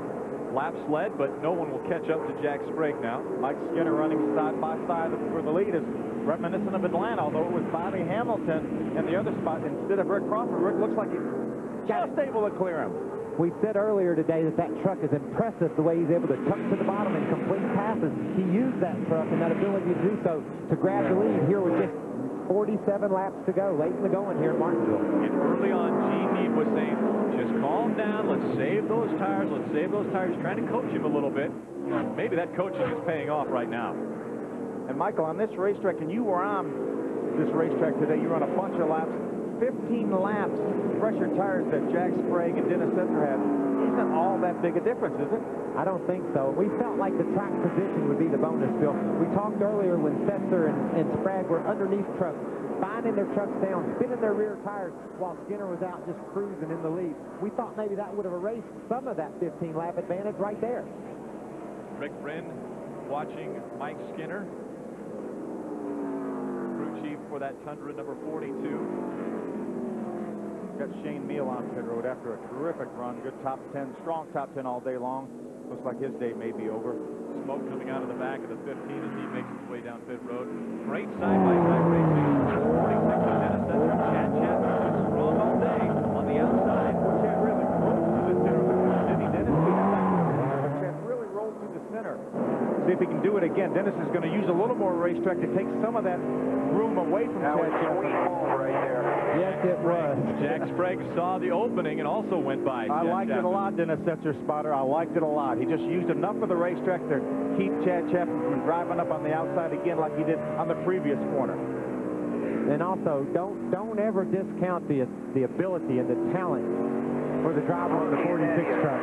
If he gets this win, tire strategy or whatever, he was going to be a factor no matter if when they all pitted. So he's just showing you how good he is right now. And he's setting his sights now on the 17 of David Rudiman, who's currently running in 3rd position, but on the outside, Dennis Setzer decides it's time to make a move. He can hold him down. Whoa! Rudiman got sideways coming out of the turn. And another one turned sideways is Ken Weaver, and that's the 10th caution to come out. Now, you don't think that goofing water bottle got loose again, do you? I think he got rid of the goofing water bottle, so I'm not sure exactly what happened there with Ken Weaver. But but had a great race. Curving in the grass trying to get under steeply. Dennis Setzer tried to get on the outside of David Ruderman. David came off a turn forward, slid on up to the wall. It looked like they may have made a little contact. Now, earlier in the race, Wayne Naughton came on the radio and said, guys, we told you about this at the drivers' meeting. You've got to calm down when that caution flag comes out. You're getting too aggressive when the caution flag comes out. And we've had it come out 10 times, so he was able to get his point across, I believe, the last time the caution came out. I think NASCAR needs to have the ability to take a snapshot of the field, an aerial snapshot of the field right when the caution falls. And then when people start abusing this rule and driving past 3 or 4 guys, address it. Watch this. This is when 46 Dennis Setzer on the outside of David Ruderman. David says, I want to use the outside of there. I want to use this whole racetrack. And Dennis Setzer had his nose stuck up there. They made a little contact. Right about now is when the caution came out. Look at how clean the 46 truck is. I mean, you see just very little bumping and banging, but that truck doesn't have hardly any scratches on it. The same way with the 17. I talked to Ruderman before the race today, and he was really down and out. Practice and qualifying yesterday didn't go at all like they hoped it would. And then today when the race started, it looked like he was exactly right. They were terrible. But I talked to him before the race, and I said, well, Dave, on a day like this, what you want to do is just have the truck be perfect when the race is over. You don't want to tear it all to heck running 25th, so just take care of your equipment. Tell Bobby and them, I used to work with Bobby Kennedy. I understand his wisdom and his knowledge. Tell Bobby and them what the truck's doing. Give them good input, and they will make some adjustments that will make your truck better for you. You know, we saw the graphic earlier. Darrell has won 11 times here in the Nextel Cup Series. Well, there was many of those 500-lap races here at Martinsville, and he wouldn't have a mark on his car in 500 laps here at Martinsville in a Nextel Cup race, win the race, and not have a mark on his car. I never could figure out how he did that. Well, the great ones do it very well at Martinsville. Bumping and banging continues at Martinsville, and we're under 40 laps of racing to go to the finish of this one. David Ruderman, Dennis Setzer, banging hard.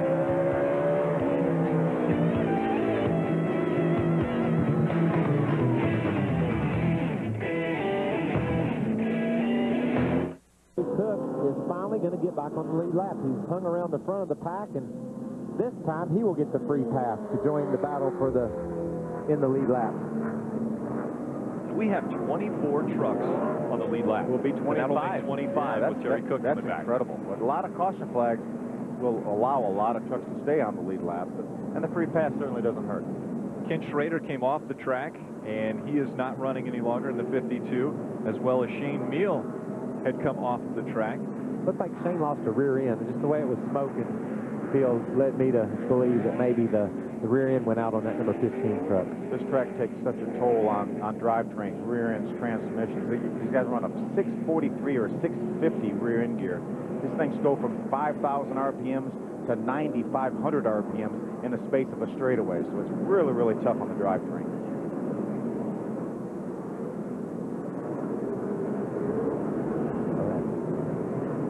There's Shane Meal. We talked about the drivetrain. Looks like they're trying to cool that off. Well, that grease that came out of there you were talking about, Michael. That grease is, yes, just will catch on fire when it gets some oxygen. So that's how hot it is. Rick Crawford and Mike Skinner battling for the start of this one. Green flag flies again as we have 34 laps of racing to go. See if that's enough time for Dennis Setzer and Jack Sprague to get by these 3 other trucks. Oh, look at Setzer. Man, he sailed it down into turn 3, didn't he? Wonder if Rude will know he's there this time. If he does it, Dennis will let him know. This is going to be it right here. He did know he was there. He gave him room. Dennis is going to make the pass for the 3rd position. Look at how strong the 46 truck is on the outside as he gets by David Ruderman. Now sets his sights on Mike Skinner in the 42. Wow. That's a great package Dennis Setzer has right there. Richard Childress engines in that truck. Move their shop, move their entire operation, as we saw at the beginning of the show, to Statesville, North Carolina, from Oklahoma. Now you saw what the veteran Mike Skinner did there. He saw the move that the 46 put on the 17 by ducking to the outside of it. He decided he would go up in that high line, at least hold Dennis up until he could get a feel of what the outside might be like. Maybe he could drive away from Dennis and go challenge the leader. 9th, 10th, and 11th. David Starr, Travis Quaffle, and Carl Edwards. Steve Park in the back there, the 62. Ted Musgrave, Andy Houston, a whole slew of guys there racing for the 9th position. Travis, I believe, hit the wall coming out of turn 2. Wow, a lot of action. You can't call it all, can you, Rick? It's happening everywhere.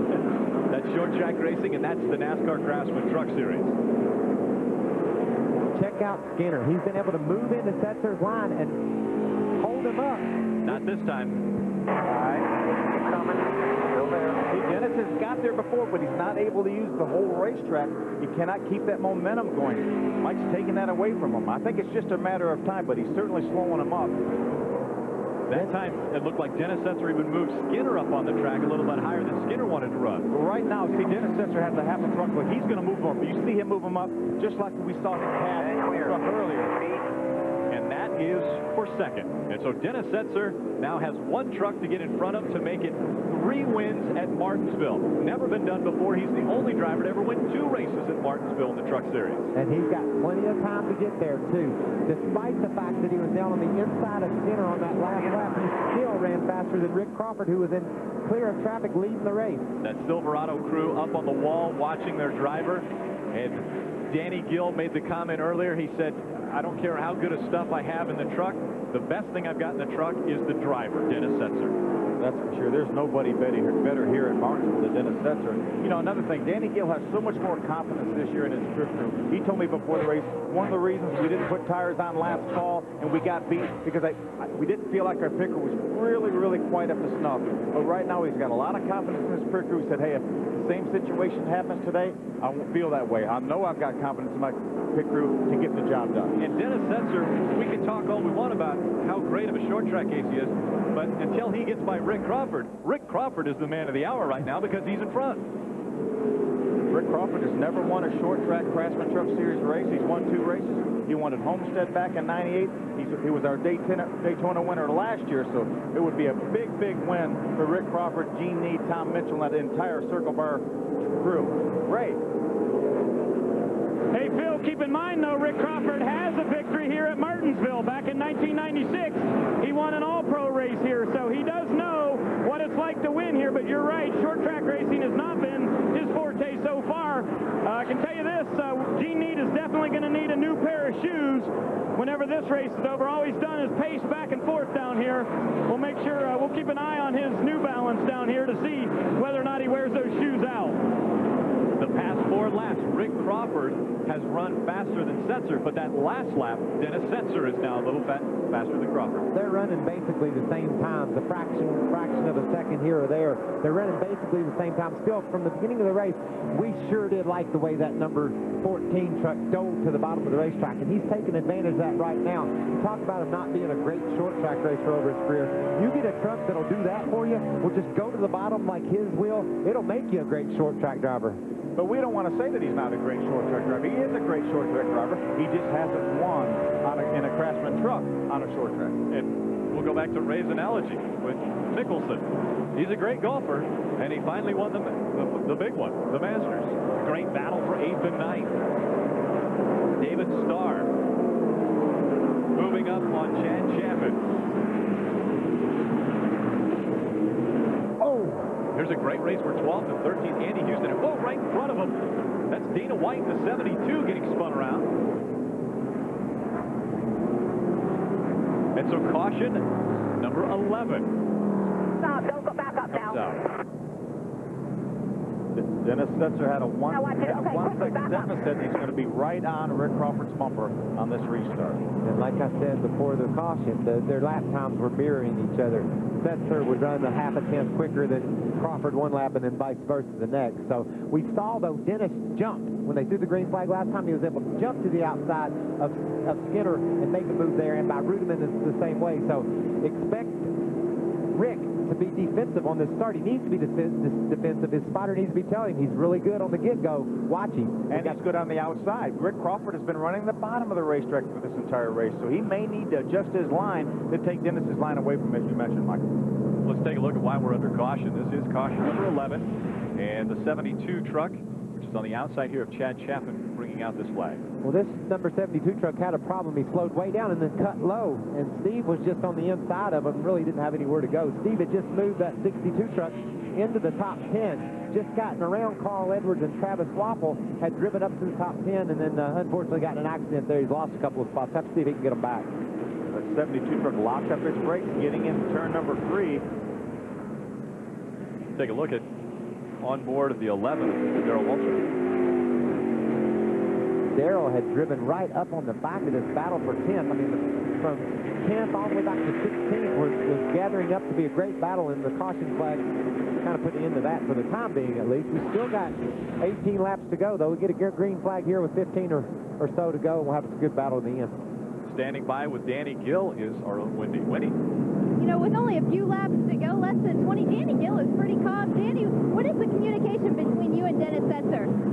Not really a lot of communication right now. We've just been trying to work on free the Chevrolet Silverado up all day. You know, we got the right truck, we got the right driver, and I'm really excited right here. We're in a good situation. Well, we're not at all surprised that Dennis Setzer has moved through the field. Let's go to Ray.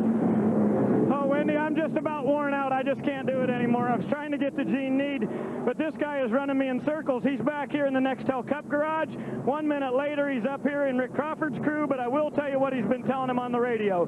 He said, get them tires good and clean, and you're going to run away from him. But I just can't chase this guy any further.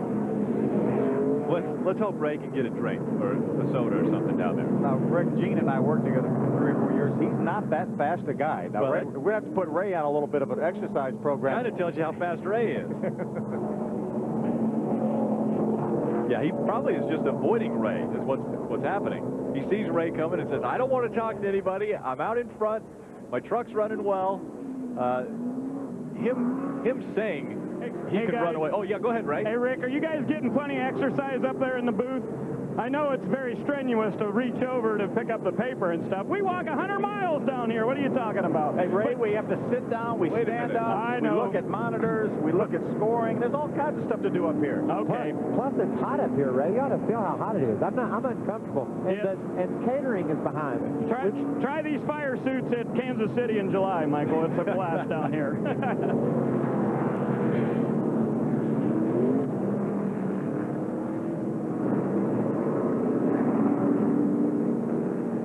Hey, Ray.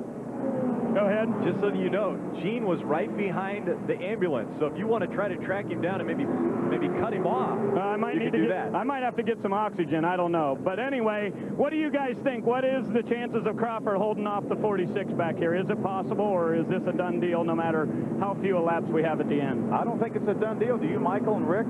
I mean, they were running the same lap times. I think the restart is going to be key. If Dennis Setzer can jump on the outside of Rick Crawford like we saw Dennis do a couple, 3 times, then he may get the measure of him. But if Rick Crawford can keep him behind him until we get the air pressures built back up, maybe he's got a chance at holding them off. It was impressive to watch Setzer go to work when they threw that last green flag, wasn't it? Boom, on the outside, he passes one truck. Boom, he ducks to the inside and gets the next one. So I know this partisan crowd, we've got a ton of people here watching this race. We're down to where we're going to have a restart here with 13 to go, and no one knows who's going to win this race. And throw the strategy out. This is just 2 guys buckled in, ready to do battle. Daytona had just a fantastic crowd. Atlanta had a record crowd watching the Truck Series, and now Martinsville also with a record crowd to see Craftsman Truck Series racing, and it has never been better. In all 10 years that this series has been running, this is the most competitive. And Rick, don't forget, we've got Mike Skinner, a former winner here in the Craftsman Truck Series, and a champion, and 3-time champion Jack Sprague in 3rd and 4th. If these guys get together and slip, hey, we may have a different winner. Exactly. And another guy that's been just amazing today, as impressive as Rudeman, maybe even more so, is John Wood. His truck wasn't any good early either, and they've adjusted it. He won here last fall. Now he's in shape to battle for the win again here today. As they come to the start-finish line, 13 laps to go. The green flag flies, and Rick Crawford will try to hold off short track ace Dennis Setzer. Matt Kraft and David Ruderman got together. Look at David Starr on the inside of David Ruderman. Look at the damage on that 75 truck. Wow. But he's still going. He's still competing and currently running in 8th position. Where else could you take a vehicle like that and still contend for a top 10? Nowhere but Martinsville, where you battle these turns and the other competitors every lap, banging into each other. Hey, but you talk about Rick Crawford and Dennis Setzer. They are both extremely nice guys, but they're tough competitors on the racetrack, and they're going to give it their all. They're driving their hearts out right now, trying to get this win here at Martinsville. Rick Crawford has been involved in some fantastic finishes. His Daytona win last year was one of the closest in NASCAR Craftsman Truck Series history, and he's looking to hopefully use that experience from that race here, because Dennis Setzer is going to come on and challenge him for this win. Great battle. Jack Sprague on the inside, the 16 Chevy truck, and the Toyota Mike Skinner on the outside. They want to get in position in case Dennis Setzer and Rick Crawford make some contact. They want to be the next truck in line. And Sprague was able to do that. Coming out of turn number 4, Rick Crawford. 9 laps to go. Wow. This is good stuff, guys. We knew it would be. It always is in the Craftsman Truck Series. The competition in this series is amazing. Half a second separate Crawford and Dennis Setzer as they try to separate themselves from Jack Sprague, who's currently in the 3rd position.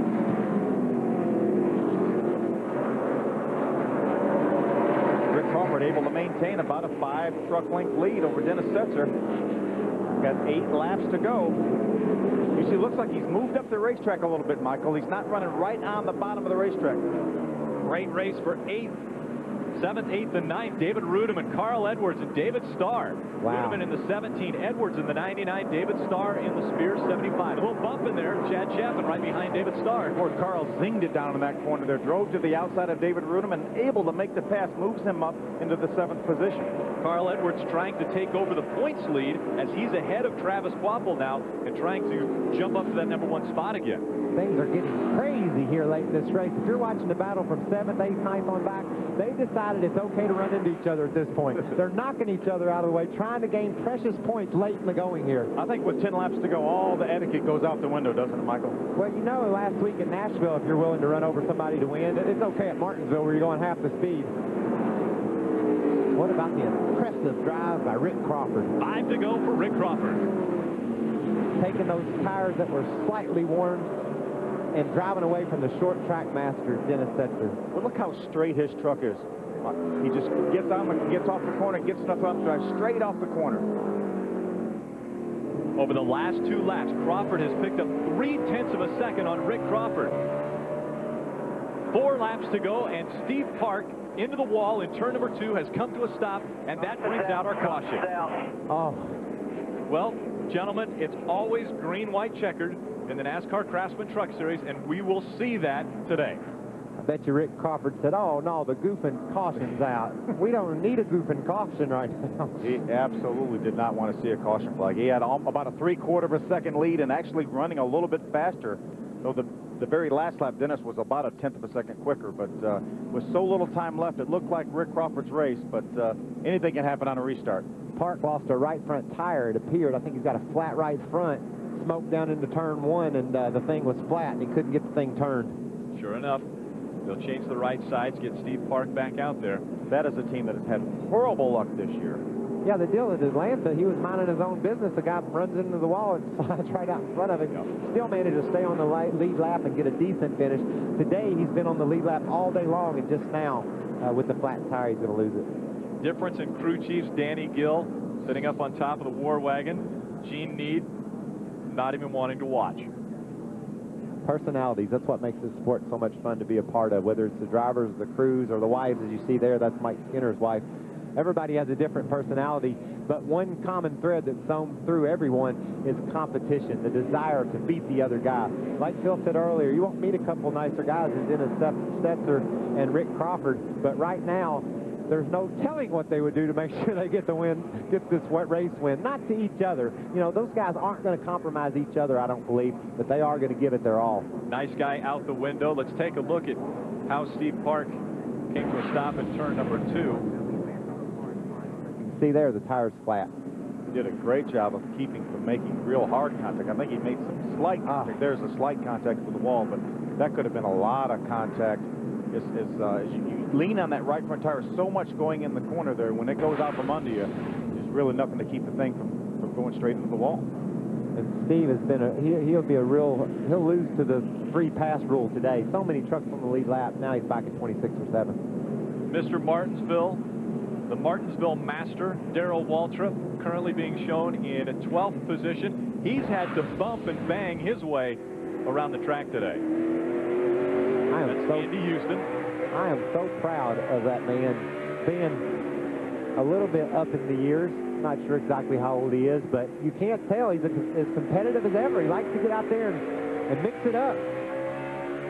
You know, we talk about him winning all those races and not having any not having any marks on his truck or car. Well, he's back in the middle of the pack where you're going to get some marks. Ray? Hey, Ray, who have you caught up with? Well, believe it or not, I've got him corralled into the area here. What are you telling that guy? I know everybody gets a little nervous with these green-white checkers, but what was that about a dash for cash? Just, you know, back home, dirt racing, we used to have a little dash for cash. They're just 3-lap sprint races for whatever they want to pay, and that's all we got here. What'd you tell him about getting ready? There's something about combing his hair, right? Rick's a little fussy about his hair, so I told him to go ahead and get that ready. All right, these guys are ready for that green-white checkered. We've reached lap 250, but we got 3 to go. In the NASCAR Craftsman Truck Series, we always end under green flag conditions, so we will extend this race. It was scheduled to go 250 laps. We're past that now, but we will always go green, white, checkered, and we will have a single file restart since we're obviously inside of 10 laps to go. What about the 2004 NASCAR Craftsman Truck Series season? Daytona, I couldn't breathe. Atlanta, sideways to the checker. Now here, a green-white checker to see who's going to win here at Martinsville. It's all you could ask for. This has got to make pretty good TV. If it's not making good TV, it's our fault. We're messing it up because we could be quiet and watch, and it'd be entertaining. And I don't think it's a situation we can say, hey, it's either going to be Rick Crawford or Dennis Setzer. If they make the slightest bit of contact, then look for Jack Sprague or Mike Skinner or John Wood maybe to get by. That's your top 5. Rick Crawford, Dennis Setzer, Jack Sprague, Mike Skinner, and John Wood coming to the green flag here at Martinsville. Dennis got a great start. He's to the inside. He's letting Rick know he's there. Rick got off that corner. It was so critical to get off of turn 2. Crawford putting distance between himself and Dennis Setzer as he comes by the start-finish line to see the white flag. Darrell got spun out there over in turn 4. There he is. The caution flag is not out yet. It won't come out. The white flag came out before that caution came out, so we will stay under green flag conditions. The checkered flag will come out. As he comes out of turn number 4, Rick Crawford is going to win the Kroger 250. Oh, side-by-side battle for every spot in the top 10. Now, bud. Good job, fellas. Check it out. Big crash here at the start-finish line. I don't know what happened. Check that out. Bill Lester and Andy Petrie had a terrible crash here on the front stretch after coming to get the checker.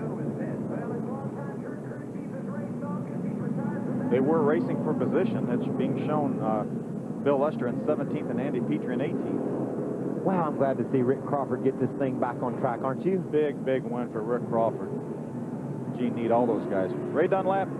Hey, Phil, I'm with Gene. Congratulations. I guess you just told him it's time to start racing, right? Yeah, I didn't want him to burn the tires up. He can burn them up now. Tell me about that brand new truck you guys put together. Nice piece of work. Yeah, it's a really, my guys did a half good job on the truck, you know, and Rick drove his butt off all day. And I think we're going to have a pretty good race team in about a month or so. Okay, congratulations. Gene Need on his way to victory lane once again with a brand new team.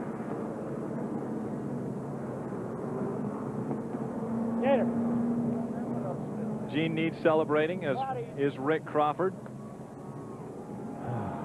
Wonder how many cigarettes he smoked there at the end of the race. Bill Lester out of the number 22. You see him now kind of catching his breath. Severe damage to the front of the 22. But obviously Bill Lester not too bad as he jumped over the wall. He's mad. I guarantee he's mad about what happened. We didn't see what happened. We'll take a look at it, Michael. And DW had spun in turn number 4, and that we thought might have some problems, but the leaders had already taken the white flag. Well, plus Darrell got going again. He just got in underneath Andy, or excuse me, is that Andy? Yeah, yep. Andy in the 2 truck and washed up and got into him. Tried to keep it off of him, spun his truck out because of getting into it. He was going for the 11th spot. Just got away from him. Pretty good run for Darrell, though, really. First time in a Toyota, and was just knocking on the door of a top 10. And here is the Bill Lester Andy Petrie incident. It's another view of Darrell and Andy Houston getting together. Darrell made some contact with the inside wall. But I'm sure he had a lot of fun. He did a whole lot of racing today anyway. He did, and he was racing for a top 10 spot, too. Rick Crawford sitting on the start-finish line where he had just outrun Dennis Setzer to the start-finish line. DW looking pretty fresh, looks like isn't he's he, okay. Michael? Wow. Looks like he can run a few more laps. 254 laps, and looks like he's pretty good. Bill Lester still very disappointed, not happy, shaking his head as he makes his way into the care center. I don't know. That's about as hard as you can hit here at Martinsville. That Bill Lester truck's torn all to pieces. Let's go down to Victory Lane and Ray Dunlap. All right, so Rick Crawford is about ready to climb out of the number 14. It was 120 races between his victory at 1998 in Homestead to Daytona, and now it's been 26 since then. But today, he showed him how in the 14. Rick Crawford, a winner here at Martinsville, and I noticed you gingerly climb out of that truck after that huge wreck at Atlanta. What an unbelievable comeback. Congratulations on a great race. Well, my hat's off to the Circle Bar race team. Tom Mitchell puts out a lot of cash out of his pocket to let us enjoy this, and driver had a lot to do last month, and the team did a lot last month preparing me another truck this year. But Gene Need and the whole Circle Bar team, what a truck. I mean, never made major adjustments on it all week since we've been here, and he calmed me down on the radio, and that was the key. But I'd like to say hello to Adam's mom. It's her birthday today, and happy birthday to her. Didn't think we'd get to do it, but we did it. The big win at Daytona, I know, was a career changer, but Rick, you have been known as such a great short track driver, and now this whole thing came together. Well, I told a couple of rookies today some message on how to run Martinsville, but at the end of the message, I told them, I said, get out of my way because I'm on a mission today, because, I mean, that was a lot of pain the last month, a lot of pain for our team, and we won. Well, you take your hat off and show us how nice your hair looks. Hey, Gene said to get you ready, you know, so you got to take pictures here in Victory Lane today. I'm feeling pretty good from the ankle up, so been taking care of myself the last month. So other than that, we'll get the foot strong again, and Dr. Barron's going to work on it, some of the therapists, and we'll put this thing in Victory Lane again. I'm glad to get this one over with today. I'll bet you. I'll tell you what, his right foot was okay today because he had to hammer down. Rick Crawford, his third career win in the NASCAR Craftsman Truck Series. Gene Need congratulating Rick Crawford. Crawford, an amazing feat coming on the heels of that amazing accident in Atlanta. We take a look back. This was 1 month ago. Tina Gordon having some trouble getting back on the track. Watch on the outside.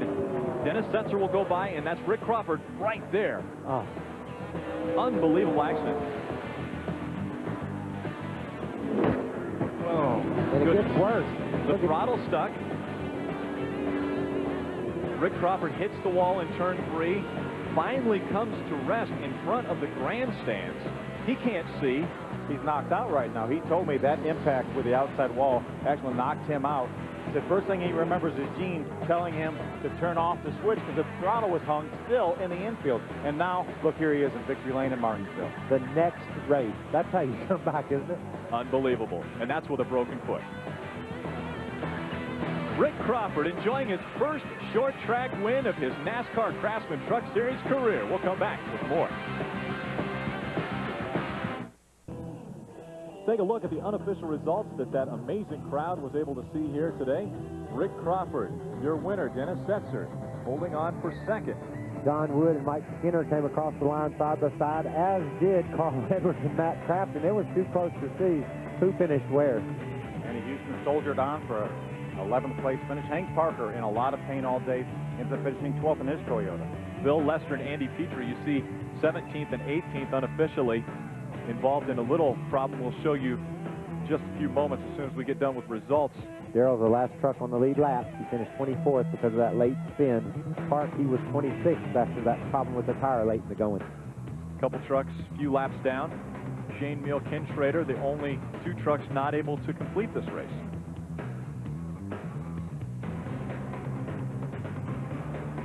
And Bill Lester coming off of the track, going to the care center, not happy at all, and a lot of damage to that number 22 truck. I think that's as hard as you're going to hit here at Martinsville. That whole front end was wiped off the 22 truck. The official telling him Bill, we need you to go to the care center. Bill was on his way somewhere else. Let's take a look at what happened. Coming off turn number 4 here, top of your screen. Right there, you see the two trucks get together. It looked like Andy just got sideways. His truck got sideways on him, and in correcting, he got into Bill. Certainly nothing intentional, just racing hard for the checkered. It looked like maybe the Petrie truck got loose. Yeah, and they were racing for position. And let's go down trackside with Wendy Norris, is second place, Dennis Setzer. Well, Dennis Setzer, you came through the field pretty quickly at the end there, but it came up a little bit short. Would you change your strategy looking back at it? No, not at all. You know, that was the right call at the time.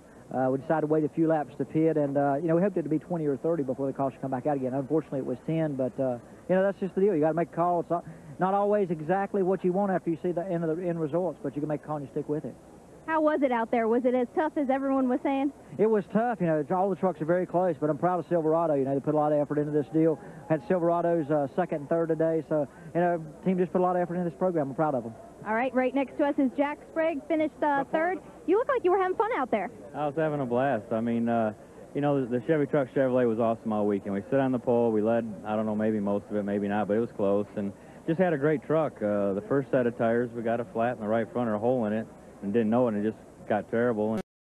And then, you know, we changed the tires in that middle set. It was awesome. I could drive away from them. And I was a little afraid going to the third set because they're always just a little different, and they were. It's a little too tight in the center for me to make a run at them. But we got back from 9th to 3rd at the end there. Just want to thank Chevrolet and all these sponsors, Allison Transmissions, Vortec Engines, XM Radio, OnStar, Quadra Steer, Articat, everybody involved. I mean, we've had a couple tough races until this one, and this isn't my best track by any means, and to run third here, I guess this is the 4th time, right? It is. 4th time. Well, that's all right. It's better than 4, so we'll take it. All right, Jack, let's go to our Ray Dunlap.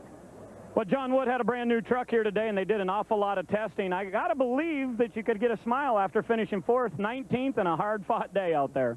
It was. I mean, up until like lap 100, I think we were running about 23rd or something. And I'm thinking, man, this day can't get any worse. I wish we could blow up or crash or something. And then all of a sudden, we came in for our first pit stop, and everything just took off. I don't know if we had a bad set of tires or we made just the right adjustments, but all in all, we had a great truck today. I know we had a top 5 truck. It showed because we ended up 4th, but I think if we'd had a few more laps, I probably could have done a little better. We had a few more laps on our tires than the other guys in front of me, and we just need more laps. Talk about the start of this season. How about the big picture? It's good to you know, be up front in the point standings this early on because it just gives you momentum throughout the whole season.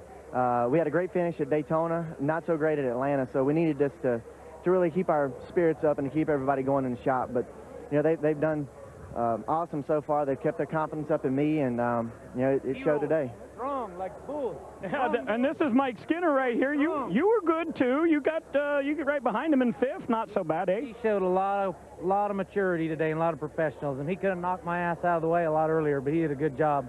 Passed us clean. I'm proud of him. All right, right there's 4th and 5th for you here at Martinsville. Wendy? Well, DW, you were running really well there until that end spin. Yeah, that green, white, and checker kind of did me in. The 2 got into somebody off of turn 2 over there, and they got hung together. I got a run on the 2, and then we got down here to turn 3, and they'd gone 3 wide a couple of times today, but it wasn't going to work that time. He and I got together, and then somebody got in the back of me and spun me all the way around. But, you know, I knew that's Martinsville, that's Bristol. You go to these bull rings, you got to play like a bull. So what's harder, the booth or back out on the track? I'm tired. I mean, you know, I'm tired. I'm glad they had all those cautions. Good grief, it seemed like we rode around under But did you have fun? Oh, yes, I'd be ready to go tomorrow if I had to. All right, DW, hey, Mikey said he could fill in for you. Yeah, well, I could fill in for him for about 250 laps. All right, back to you guys. Thank you, Wendy. Keith, He doesn't have to drive, so he'll get in the golf cart. We'll take a look at the point standings. Carl Edwards, with his 6th place finish, moves to the top of the standings. Dennis Setzer brought his Silverado right up into the middle of things with that win today. He's only 31 points back. Mike Skinner up into the top 5 and 5th, and Matt Creffen's had a very consistent, good year.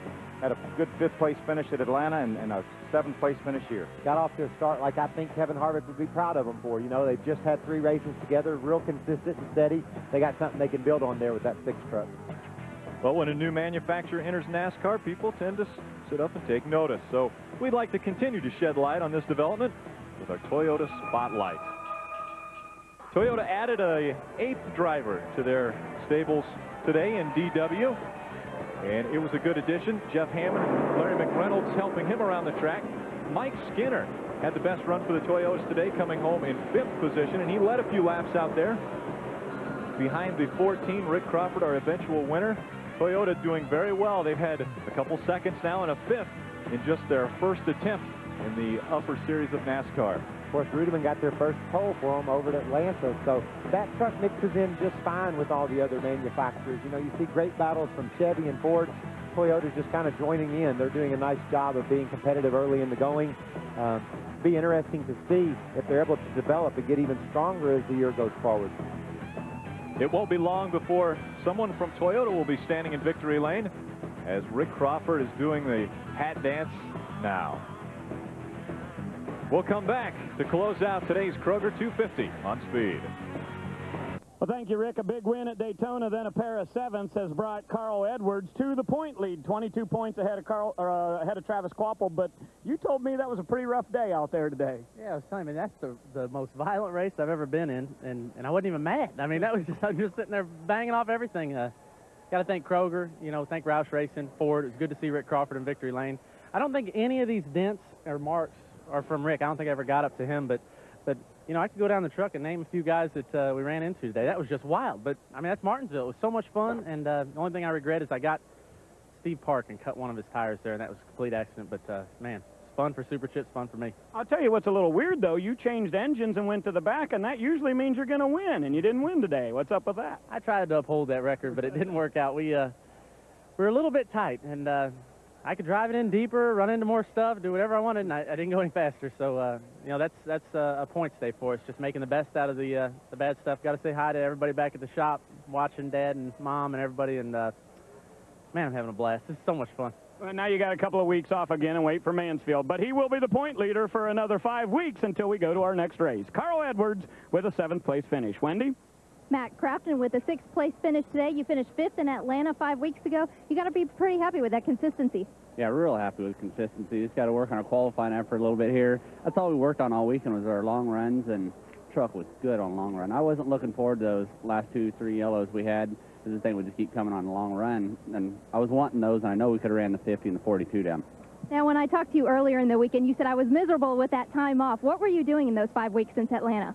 Playing with my little GM Goodwrench RC car, and I learned a little bit with it. It looks a lot worse than this thing. I tore my little RC truck up quite a bit, but this GM Goodwrench Chevy, and these guys give me good pit stops all day, and we can't ask for anything more, and they give me one of the best trucks out here and finish 6th with it, and they better watch for this GM Goodwrench Chevy team all year.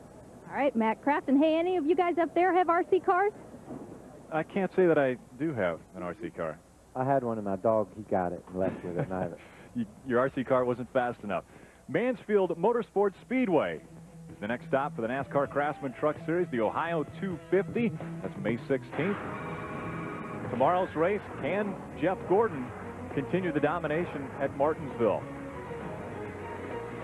That race taking place on Fox, 1 p.m. Eastern, 10 a.m. Pacific time. The Advanced Auto Parts 500. A great finish, guys, to a short track race. We were expecting this. We were expecting great racing, and it happened exactly the way we expected. We were impressed with Rick's strut from the beginning of the race. We liked the way it would turn in the center of the corner. He had it. He was heated up with pressure there at the end. A green-white checkered with the master of Martinsville, Dennis Setzer, right on the back of his truck. So he not only got a win here on the short track, he got it with the worst possible scenario, Dennis Setzer right on his tail. And we like the fact his pit strategy. He and Mike Skinner pitted about 15 laps before Dennis Setzer jack-sprayed some of the other drivers and was able to hold off Dennis Setzer with a little bit fresher tires than he had. Another great race in the NASCAR Craftsman Truck Series. Darrell Waltrip bringing the excitement to the coverage. For Wendy Norris, Ray Dunlap, Michael Waltrip, Phil Parsons, I'm Rick Allen saying thanks for joining us. We'll see you in Mansfield.